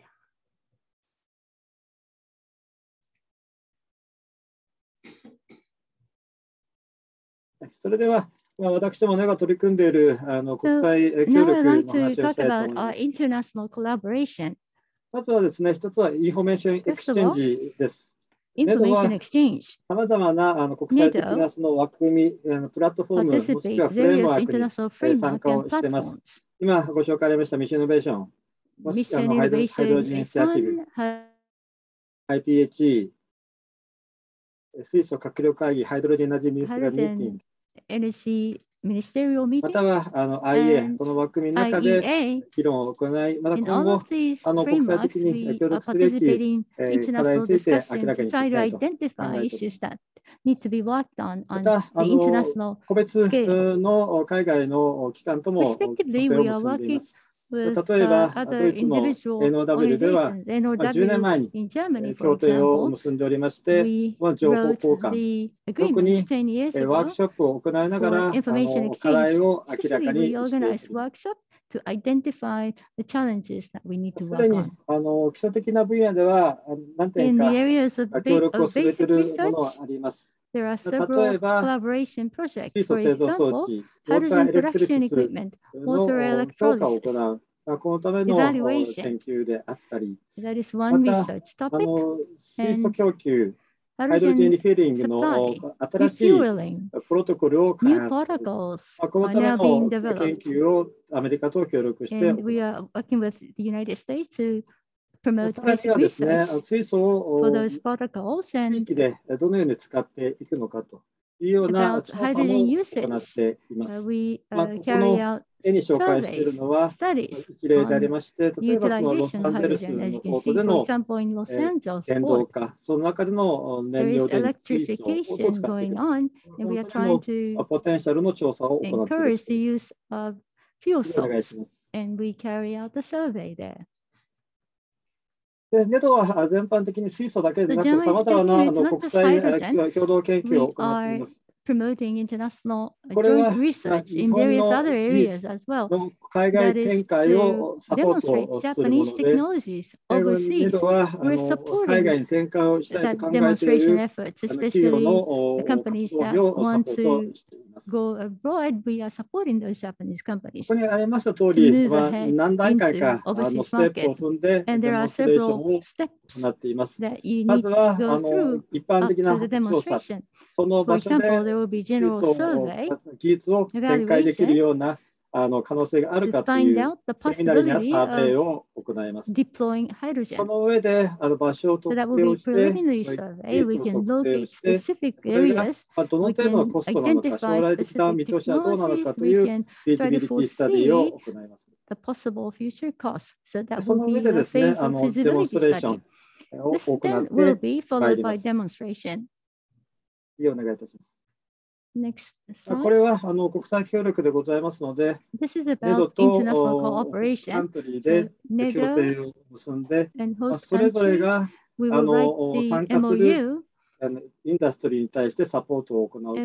respectively, in each country, we provide support to the industry players. So this is the bilateral funding scheme. So this is the general scheme that is often used for international cooperation.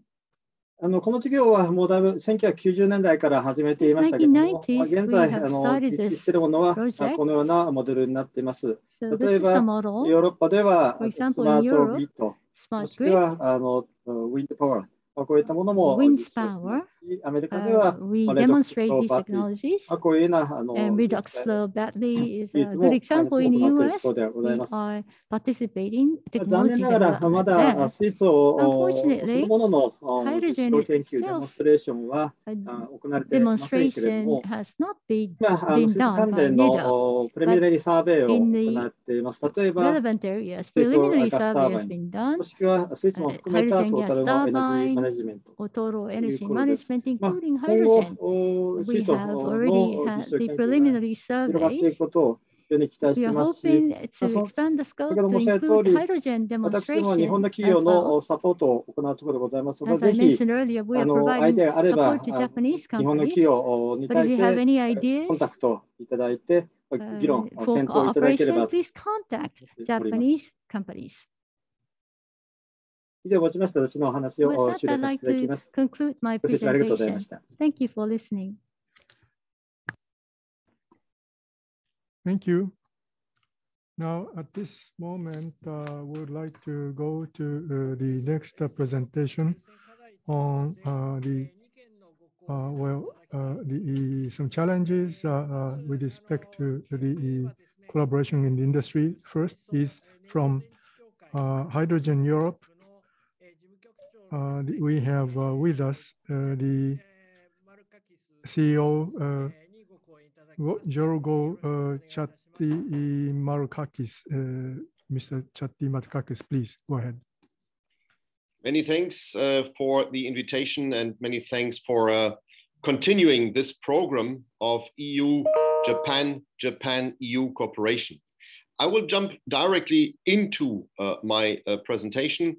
If you go to the next slide, you will see that hydrogen has become something like the hero net zero when it comes to the legislative package that has been presented before the summer break. So this Fit for 55 package is the biggest change to legislation since the establishment of the internal market, with lots of rules bringing all European countries together. Now again, we have 3,000 pages of laws, and 1,000 times hydrogen has been mentioned. So it shows that from basically a niche technology, hydrogen has become the cornerstone of this transition to a sustainable economy. Next slide, please. I would like to show you some elements that have been proposed by the European Commission. And I think Tudor Constantinescu already alluded to some elements basically, but some figures are important. And the important thing is that we might not, as Europeans, with our industry, be good enough to reach these targets alone. This is an invitation to our Japanese partners to contribute with technology to these targets. So what do I mean? Take the target down right. This is that 50%, so half of all hydrogen that is used today in industrial applications, like in refinery, like in fertilizer or in steel production, needs to be renewably produced until 2030. That's huge. We have heard already from some member states that they think this is too ambitious, and they think we might try to change this target. We like this as Hydrogen Europe, as industry, we like this target because we think we can ramp up the renewable hydrogen industry in order to get there. But also 2.6%, you see this on the left-hand side, of all fuels for transport need to belong to the group of the renewable fuels of non-biological origin, which is hydrogen and its derivatives. So clear targets. Next slide shows also that the CO2 standards for cars and vans have been adapted for hydrogen. The good news is that this favors also passenger cars and vans from the hydrogen sector. The bad news for Europeans is that there are still very few European OEMs being active in that sector, whereas there are Japanese, especially Toyota, but also Honda to a certain extent, being active there. So here it's a clear go for Japanese products in the European market. Also, the alternative fuel infrastructure regulation, which gives obligatory targets, says, and you can see that here, one refueling station will be available every 150 kilometers all over the European TEN-T grid. This is big. This is a very ambitious, and I think we will get there. But this gives also, especially for heavy duty, the possibility to fuel hydrogen all over Europe and also in every urban node. Next slide shows that we have also clear targets for aviation.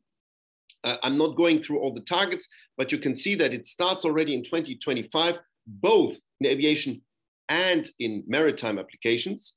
And it really grows until basically nearly 100% in 2050, where the current kerosene and the current diesel, mainly for maritime and kerosene for aviation, needs to be replaced by renewably produced or completely decarbonized fuels based on hydrogen and its derivatives. Next slide, please. We now need to put this into practice. We got the hydrogen strategy that has been mentioned several times today. After a year, we got these laws, these legislative proposals that need to be put into practice now. But at the same time, we need to push forward basically the projects. That's what we do by promoting so-called lighthouse projects as catalysts. We see now these days that all the member states have produced lists of projects for the so-called IPCEI, the important projects of common European interest. This is a tool to waive state aid rules for these projects, basically to have more subsidies, also state aid for these. And what we do is we select especially 4 big projects which give room for a lot of partners and a lot of Japanese partners within these projects to accelerate this implementation, because we cannot wait for huge and awkward bureaucratic processes as the financial markets are looking at this. Next slide, please. So there are some benefits, and we would like to invite also Japanese companies to have a look at this. By the way, my association has already more than 15 Japanese companies. So we are strengthening the Japanese pillar within our association. We regard this as a very important point. But what we will do via the Lighthouse project as Hydrogen Europe, as an industry association, is to give priority support, especially technically, but also to have a project maturity assessment, to create visibility, to make a bankability assessment, and also to get investors' money into these projects. Next slide, please. Now, you can see already that some of the EU countries are quite active here. The darker the country, the more projects have been announced and have been already published or already announced to the European Commission, especially with the electrolyzer technology. So here you see all countries are active. The darker ones are extremely active. Next slide, please. What you see in this slide is the two purple lines, and they reflect the targets of the hydrogen strategy of Europe. The first line down there is the 6 gigawatt that we want to achieve until 2024. To be honest, and you can see that it might be difficult to achieve with the project announced already the 6 gigawatt in 24. The other target is 40 gigawatts in 2030. And if you look and compare, you will see we will be overshooting by far the 40 gigawatt with the announced projects. And this is a good sign. This shows that the expectation is quite high. Next slide, please. We see 3 phases to get the implementation done. The first phase is right now. It's the kickstart phase that started and lasts until 25, where we will see investment, especially state investment into the infrastructure. That's the blue field here, and also market stimulation. That's the green field. As of 25 to 35, it's the ramp-up phase. It's the phase where the hydrogen backbone based on natural gas pipes will be strengthened and intensified, but also we will see a stimulation of production and demand. I will explain how we want to do it based on the guarantees of origin. After 35, we will see basically hydrogen as a commodity, and the infrastructure will cover large parts of the natural gas infrastructure that has been repurposed for pure hydrogen. Next slide, please. The guarantees of origin. And here we would like invite Japanese partners will be one key element of ramping this up. So we need hydrogen as a distinct energy carrier, and this means that there should be a separate guarantee of origin, also separate from electricity and gas. And these guarantees of origin will and should include, inter alia, the primary energy sources and the GHG footprint. They should be 5 T's: trackable, traceable, tradable, transparent, and trustworthy. And we need to do this all together. An international guarantee of origin system is required, and we might, as Europeans, come up with some first elements here, but we need the international cooperation. Next slide, please. In order to stimulate the demand and the consumption of hydrogen, to overcome also the chicken and egg dilemma, what we want to do is to establish something like a switchboard. On one hand, it will be auctions, global auctions, that help to define which volume of renewably produced or clean hydrogen will be needed for a steel company, for a fertilizer company, or for the big projects that I mentioned. And that will be done by auctions. At the same time, there still will be a delta of more costs you have with hydrogen for some years than you would have with fossil sources. These costs can be covered by contracts for difference, or contracts for carbon difference. And the switchboard that we want to build up should combine both the auctioning on a global scale and basically the state aid giving to bring down the cost via the contract for difference. It will be a quite powerful tool. Next slide, please. However, there are some myths around the globe with regards also to battery and to hydrogen. Here I would just like to invite our Japanese friends to share a little bit also our concern on critical raw material, because we can see that especially China puts a lot of impetus on battery cars, also with a lot of impact on European OEMs, who of course need the Chinese market. Give you an example, Volkswagen has a turnover of 48% in China. So of course they will sing a Chinese song. But this is here a chart that shows you that we need also to take into account and to respect some limitations with the critical raw material. What you see here is the comparison of hydrogen and electrification. And we did some clear calculations here. If we would just take the 40 gigawatt that we want to implement, and we will overshoot, as I showed, in 2030, this 40 gigawatt would power 36 million fuel cell cars. For 36 million battery cars, you require only 29 gigawatts. So yes, it is more efficient when it comes to the direct use of the electricity. However, if you see at the raw material, you need much more raw material for battery, because you have batteries simply need much more. And for the refueling stations or the recharging points, it's also a big ratio, or a ratio that shows much more critical raw material for battery. If you compare, you will need in the end 70 times less critical raw material if you go for hydrogen rather than battery.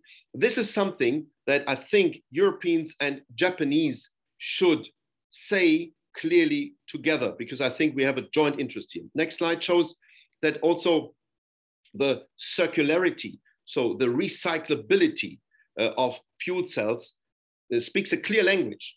If you see that the platinum group minerals reach already more than 60% of recyclability, and if you compare this with lithium, this is absolutely clear that here the circularity of the hydrogen production is much, much bigger. These are elements we need to discuss. Next slide shows that there is also a myth with regards to the efficiency, because with the same panel that you see here, 1 kilowatt panel, you get much, much more electricity in some geographies compared to others. We always were thinking that one panel would produce what it produced in Japan, or similarly in Germany, 1,051 kilowatt hours. But you would get in Northern Africa or in Southern Spain, 2,190. Next slide shows that even if you deduct all the efficiency losses, and even if you deduct the cost for transport, in the end, you will get with the same solar panel 613 kilowatt hours that you can use for a fuel cell, compared to roughly 600 that you can use for a battery that needs to take the electricity produced in Japan or produced in Germany. So you see, this idea of efficiency comparison has some limits, and we want to debunk these myths. And I think that's an excellent Japanese-European story. Next slide shows that I would like to thank you for your attention, and I would like to intensify this strong cooperation. Thanks very much for having me here. はい、ありがとうございました。それではこのセッション。Thank you very much. So the final presentation of this session from Japan. From Japan Hydrogen Association, Mr. Seiji Maeda, who is concurrently representing ANEOS,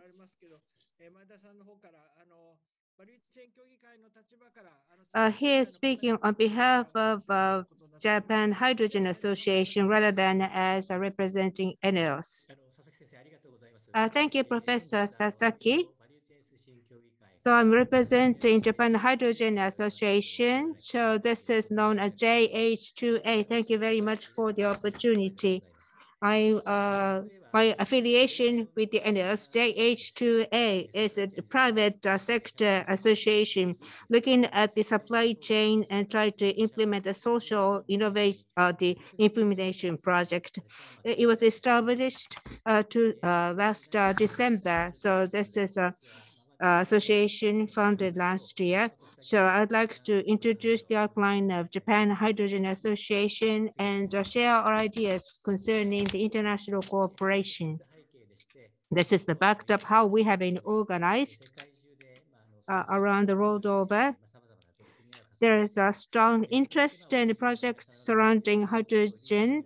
There is diverse developments in Europe. We are paying close attention whatever is going on in Europe. Last October, there was a declaration by the Japanese authorities for the carbon neutrality and green growth strategy has been declared, and the hydrogen, and there has been the fund, a social fund that was earmarked to promote the hydrogen energy. In order to accelerate the social implementation of hydrogen energy, there are three challenges. We have to create the demand for the hydrogen.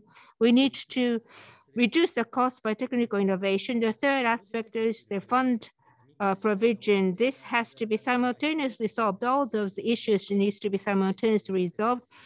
Therefore, we have established intersector association to that is needed to solve all these hurdles. 226 companies are members of this organization in the petroleum, gas, power, utilities, electricity, construction, financial institutions, and resources exploratory organizations. There's a great expectations and interest concerning hydrogen energy. That is the reason why such a broad-ranging representation of the membership. This is the organization. There is a general assembly and executive board. There's a planning and the operational committee. We have working groups dynamically organized in specific areas. There are 5 working groups in total, reporting to the planning and operation council's activities is to propose and coordinate the implementation project, creating funds, and demand creation and deregulation advocacy, international cooperation, and intelligence, gathering information domestically as well as globally. We have working groups, and here is the outline of the working groups. I'm responsible for the commercialization regulatory affairs to propose policies for the implementation regulations, and we propose roadmaps. External relations, this is closer to the international collaboration, trying to establish liaison with the civil organization abroad and establishing interactions and enhancing the collaboration with the Hydrogen Council and CO2-free hydrogen working group. Definition of CO2 hydrogen and certification scheme to be established for the CO2. So this is a young organization established in December last year. So the international collaboration we have just begun this November. We will be having liaison meetings with the Australian or New Zealand counterparts. So supply chain and other areas, we'd like to establish international collaboration interaction. So we need to have a dialogue. We'd like to, and quite interested, establish a forum of dialogue with European counterparts as well. Social implementation projects, there are 3 patterns here in Japan that is perceived. There is local production, local consumption. Renewable energies are produced in certain regions in close collaboration with the local governments here in Japan. The second type is the supply chain, such as renewable energy overseas, the production of the hydrogen overseas and export back to Japan. And thirdly is the demand expansion. power generation is the area where there are great demand for the power generation for the hydrogen is anticipated. So we'd like to organize and plan for the projects across those areas.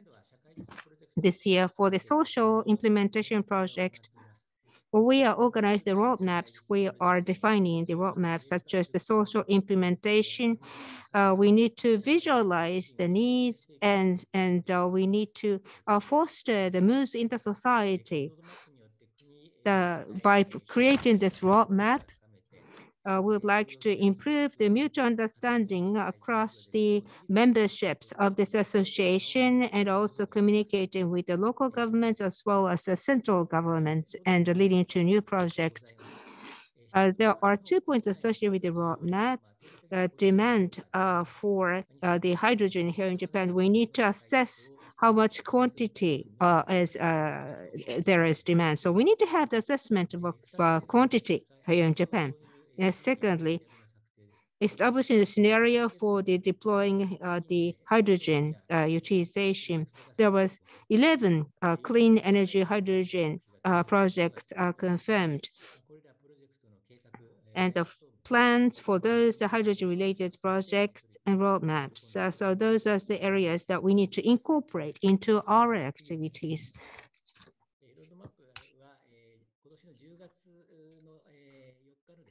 On 4th of October, that will be the date of the hydrogen ministerial meeting. So we are going to submit a roadmap.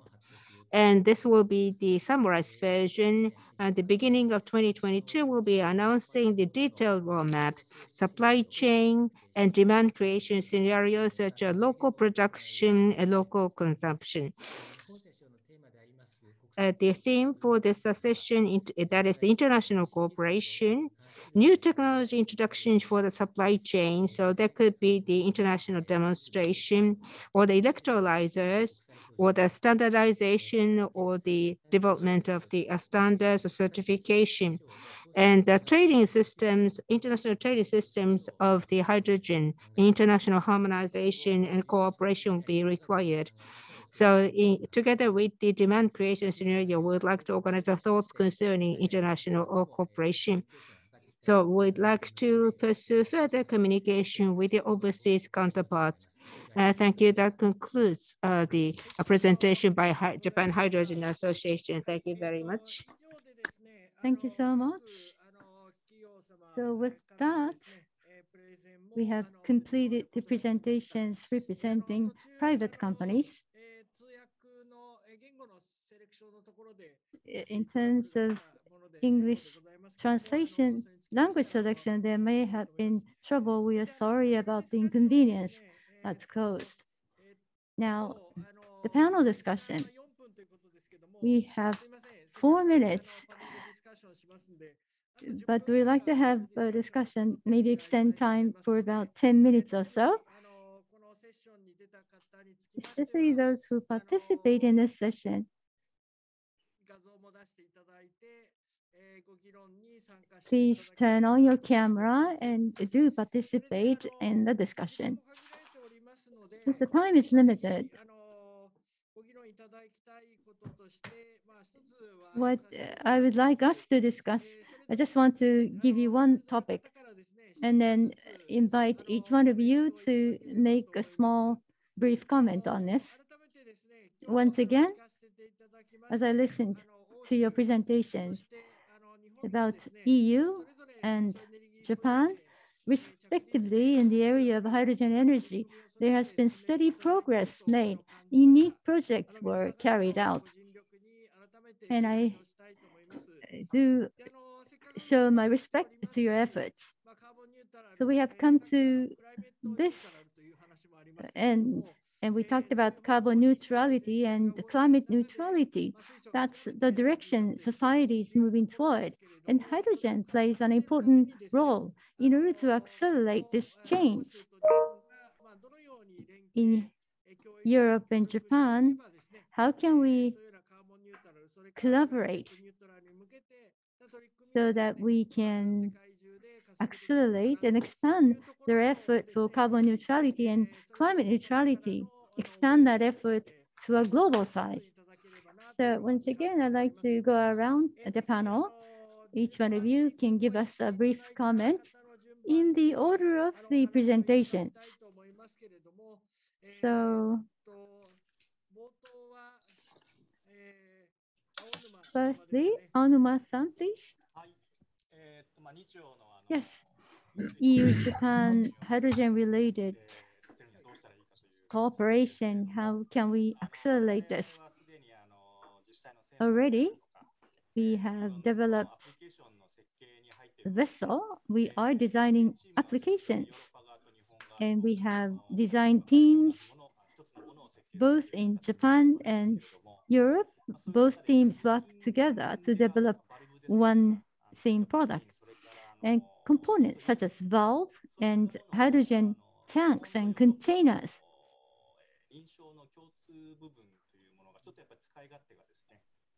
The certifications different, commonality is limited, and it takes us a long time to design.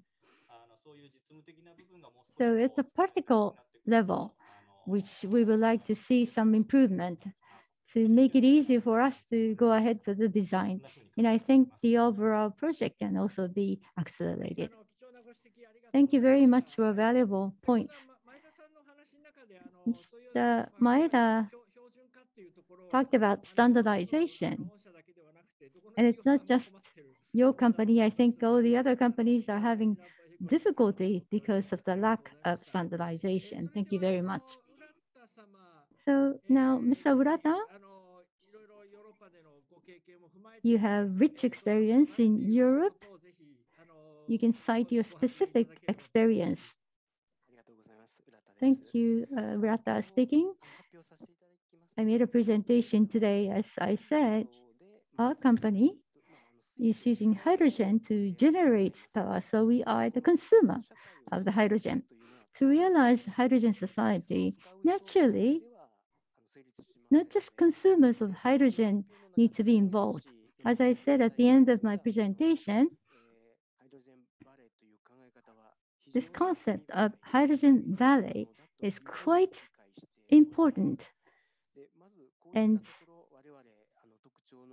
useful. And we have strong technologies. And European presentation we heard, I learned there are many advanced projects and efforts. In terms of the Hydrogen Valley, we can work together there to realize Hydrogen Valley. And I think it's a very practical and meaningful area of cooperation. I think we can start with technical verification, but not just ending there. We want to commercialize that, overcoming government regulations so that we can complete the whole end-to-end business package. If this is possible, then we can deploy that solution to the world, to the global market. So that is one area of possible collaboration. Thank you very much for your opinion. Next, Mr. Schuppers. So from your perspective, in order to make the efforts in Japan and Europe tighter, what do you think are some of the ideas, please? Well, I think we've heard a lot of input that makes a lot of sense. I think the acceleration to a global transition or clean energy global transition means or translates into global cooperation. And this is what we do. This is why I underline so much the multilateral cooperation that we do. In terms of research and innovation, I think there are two main issues where we can collaborate. First of all is to have strengthen our cooperation on pre-competitive issues that look into, for example, issues like sustainability and circularity and life cycle analysis. And this is an important point because that can lead us to common technical and safety standards and sustainability criteria and certification schemes, not just for clean hydrogen, but also for the associated commodities, like, for example, clean steel, as mentioned by the Tyson Group presentation. The second point is to collaborate on sharing knowledge and best practices. And I here would like to voice what Mr. Urata-san just said on the hydrogen valleys. I think we strongly encourage cooperation on knowledge sharing on hydrogen valleys through the Clean Hydrogen Mission and the Mission Innovation, where both Japan and the EU are actively participating. So this is for us a key element. And third, but that's not linked to research innovation, I think, as also mentioned by Mr. Urata-san, is that we strengthen our exchanges on policy and regulatory frameworks that will enable this global cost-effective transition to a clean energy system. Thank you.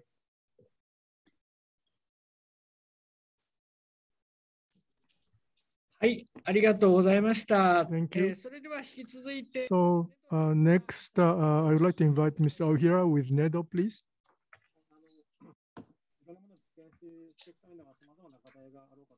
Right, there may be a lot of challenges, but I would like to talk about it from a different perspective.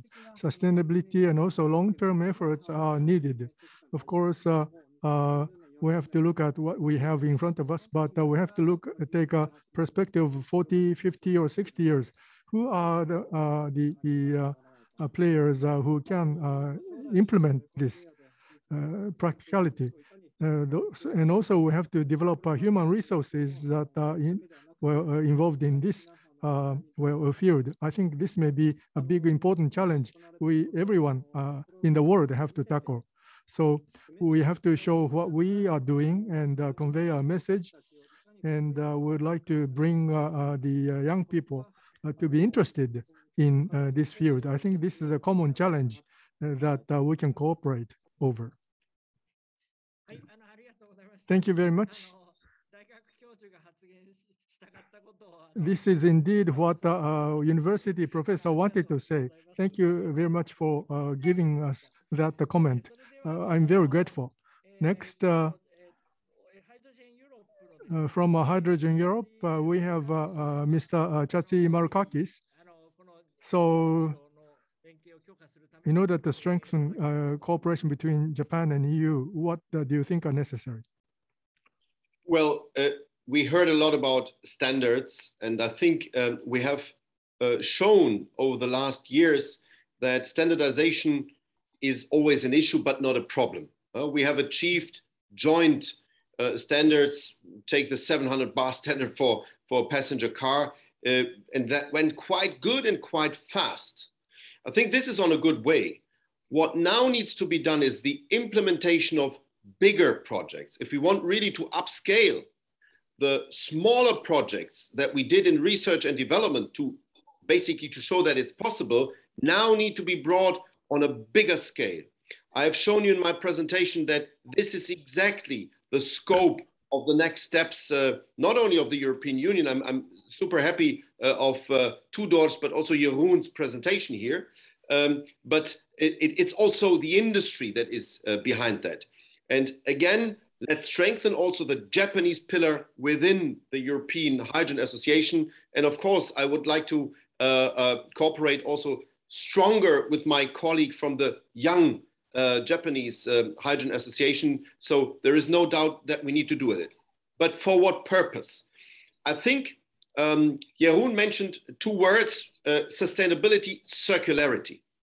This is very, very important with regards to the upcoming COP, the big climate conference that we will see in the UK, I think end of the year in October, November, is the place where the whole world discusses which technology can help fast to accelerate the pace to reduce the climate emissions. So, and here I think Japan and Europe have a joint interest.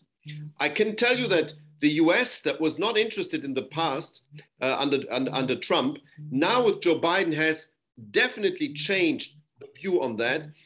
So the US is definitely in, but the partnership between Japanese and European companies is so strong and is in the hydrogen field so elaborated that this is a good basis also to formulate joint global goals.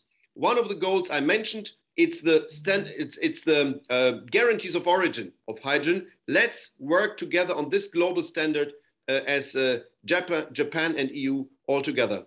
Thank you very much. はい、ありがとうございました。それでは前田様お願いします。Thank you very much. Over to you, Maeda-san, representing Japan Hydrogen Association. So as was indicated by the previous speaker, I'm completely in agreement. So there should be the dialogue, interaction in between the councils or the organizations across continents. So the scaling up is important in order to reduce the cost and commercialization, the value chain. So we need to scale up to commercialize. Here in Japan, renewable energy resources in our country, there's a restriction here in Japan for us to be able to utilize renewable energy resources. So the hydrogen to be made in overseas cost competitive renewable energy resources that can produce hydrogen that should be brought over. So it was important for us to pursue the international collaborative demonstration.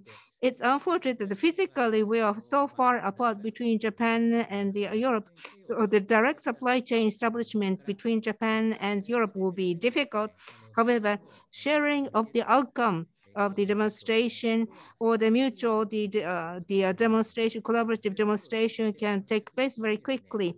So through such a collaborative demonstration, we need to strengthen the relationship. That is all from Maeda-san of Japan Hydrogen Association. Thank you very much. So we have common thoughts, common aspirations, especially the last two presentations.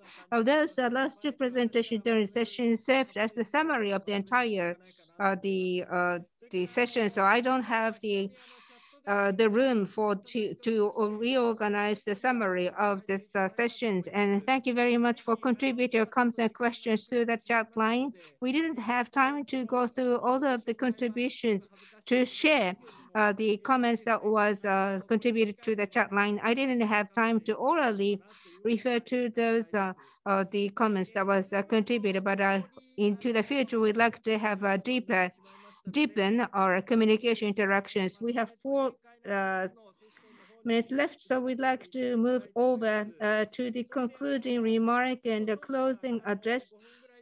So initially, we are thinking about 5 minutes each of the concluding remark, but just one word or just a very short speech for the concluding remark, then we will be able to finish on time. So on behalf of the EU, Mr. Konstantinescu, what do you make of what we discussed today? For conclusion, I'll give you 1 or 2 minutes. Please go ahead. Thank you very much, Professor Kazunari. I'm pleased that I could open and now close this event today. It was really very interesting. I also learned a lot of things from Japan, and I'm very happy to see the enthusiasm of all participants of collaborating also together. And there are so many potential areas of synergies, of complementarities, and of mutual benefits for this collaboration between EU and Japan in the field of hydrogen. So many thanks to all the players. We had very interesting presentation. We heard about the projects taking place related to hydrogen turbines, low investments and high flexibility, hydrogen in the steel industry, the road transport, both heavy-duty vehicles and light heavy-duty vehicles, the maritime sector's applications, the fuels, the synthetic fuels, which can be used also for aviation, also the progress on aviation. All these things were extremely interesting and many projects already happening. We also discussed priorities on international cooperation in multilateral forums, and I very much welcome this. And we do this in the Clean Energy Ministry. We do this in the Mission Innovation through the hydrogen valleys, which were launched also with the support of the joint undertaking with a partner for NATO, on which we support to strengthen the cooperation based on reciprocity in the future as well. I think we gain a lot of significant insights on all these sectors for the future cooperation. And I'm looking forward to the 3rd EU-Japan seminar, which will be about certification, greenhouse gas emission calculation, which will be very important for establishing this international market. and also to the hydrogen ministerial conference. And I can assure that on our side, our Commissioner Harry Simpson is very dedicated also to hydrogen, but also to the cooperation with Japan on hydrogen, and very interested in this ministerial, but also in further developing and creating this framework of cooperation with Japan. I would like to thank you personally, Professor Sasaki Kazunari, for chairing this, moderating the whole discussions and panels, but also to the EU Japan Center for organizing and supporting us in organizing this event together with my colleagues from DG NR. And with this, back to you and to the other colleagues for concluding the seminar. Thank you, and looking forward to our next event. Thank you very much. So, Ms. Hino, please. Thank you, all the presenters and Professor Sasaki. It's been quite dense seminar. Early on, I forgot to mention something important. I mentioned the 2 trillion yen fund in this project. It will be 370 billion yen has already been invested. European companies are actually part of this project. It's symbolic and it's quite meaningful. So EU, Japan working together, working on a common task. We would like to find the breakthrough through this collaboration. And EU and Japan are now leading hydrogen society in the world. We need to build a society where hydrogen is effectively consumed. We need to promote this transition together. So from that perspective, we hope to see more collaboration between them. Hand in hand, we want to accelerate so that we can pave the way forward. Thank you very much today. Thank you. Now, well, I am supposed to summarize the seminar, but I would like to just make some comments. First, from carbon neutrality to climate neutrality, I think we covered a broad range of subjects. And now today, both EU and Japan, the private sector companies, they are now proceeding with commercialization steadily. And also the government has come up with policies, and also industrial organizations are talking about international collaboration. That's happening, and we now have renewed knowledge. And also EU and Japan can lead in this field. And that is something that I feel very confident about. And there are some other comments I would like to make, and that is I was in Europe, I lived there, and different countries in Europe have different opinions. It's very difficult to coordinate them. But there are diverse opinions, but bringing them into a consensus and turn them into rules. I think that is what European friends are very good at. And so here, Japan is not a member of the EU, but in the field of hydrogen, Japan has had a lot of experiences. Since the beginning of NEDO for decades, we have had successes, we have had failures. And so in the EU's rulemaking, perhaps Japan can air its various experiences so that maybe jointly we can make rules for the entire globe. That's point one. And point two, as was discussed today, hydrogen. Well, starting with hydrogen, we are moving toward blue and green. We are making steady efforts. And as we develop more and more technologies, with further advancement of collaboration between the two regions, I think we can steadily move toward transition into blue and green. The third point, the importance of international collaboration is something I felt keenly about.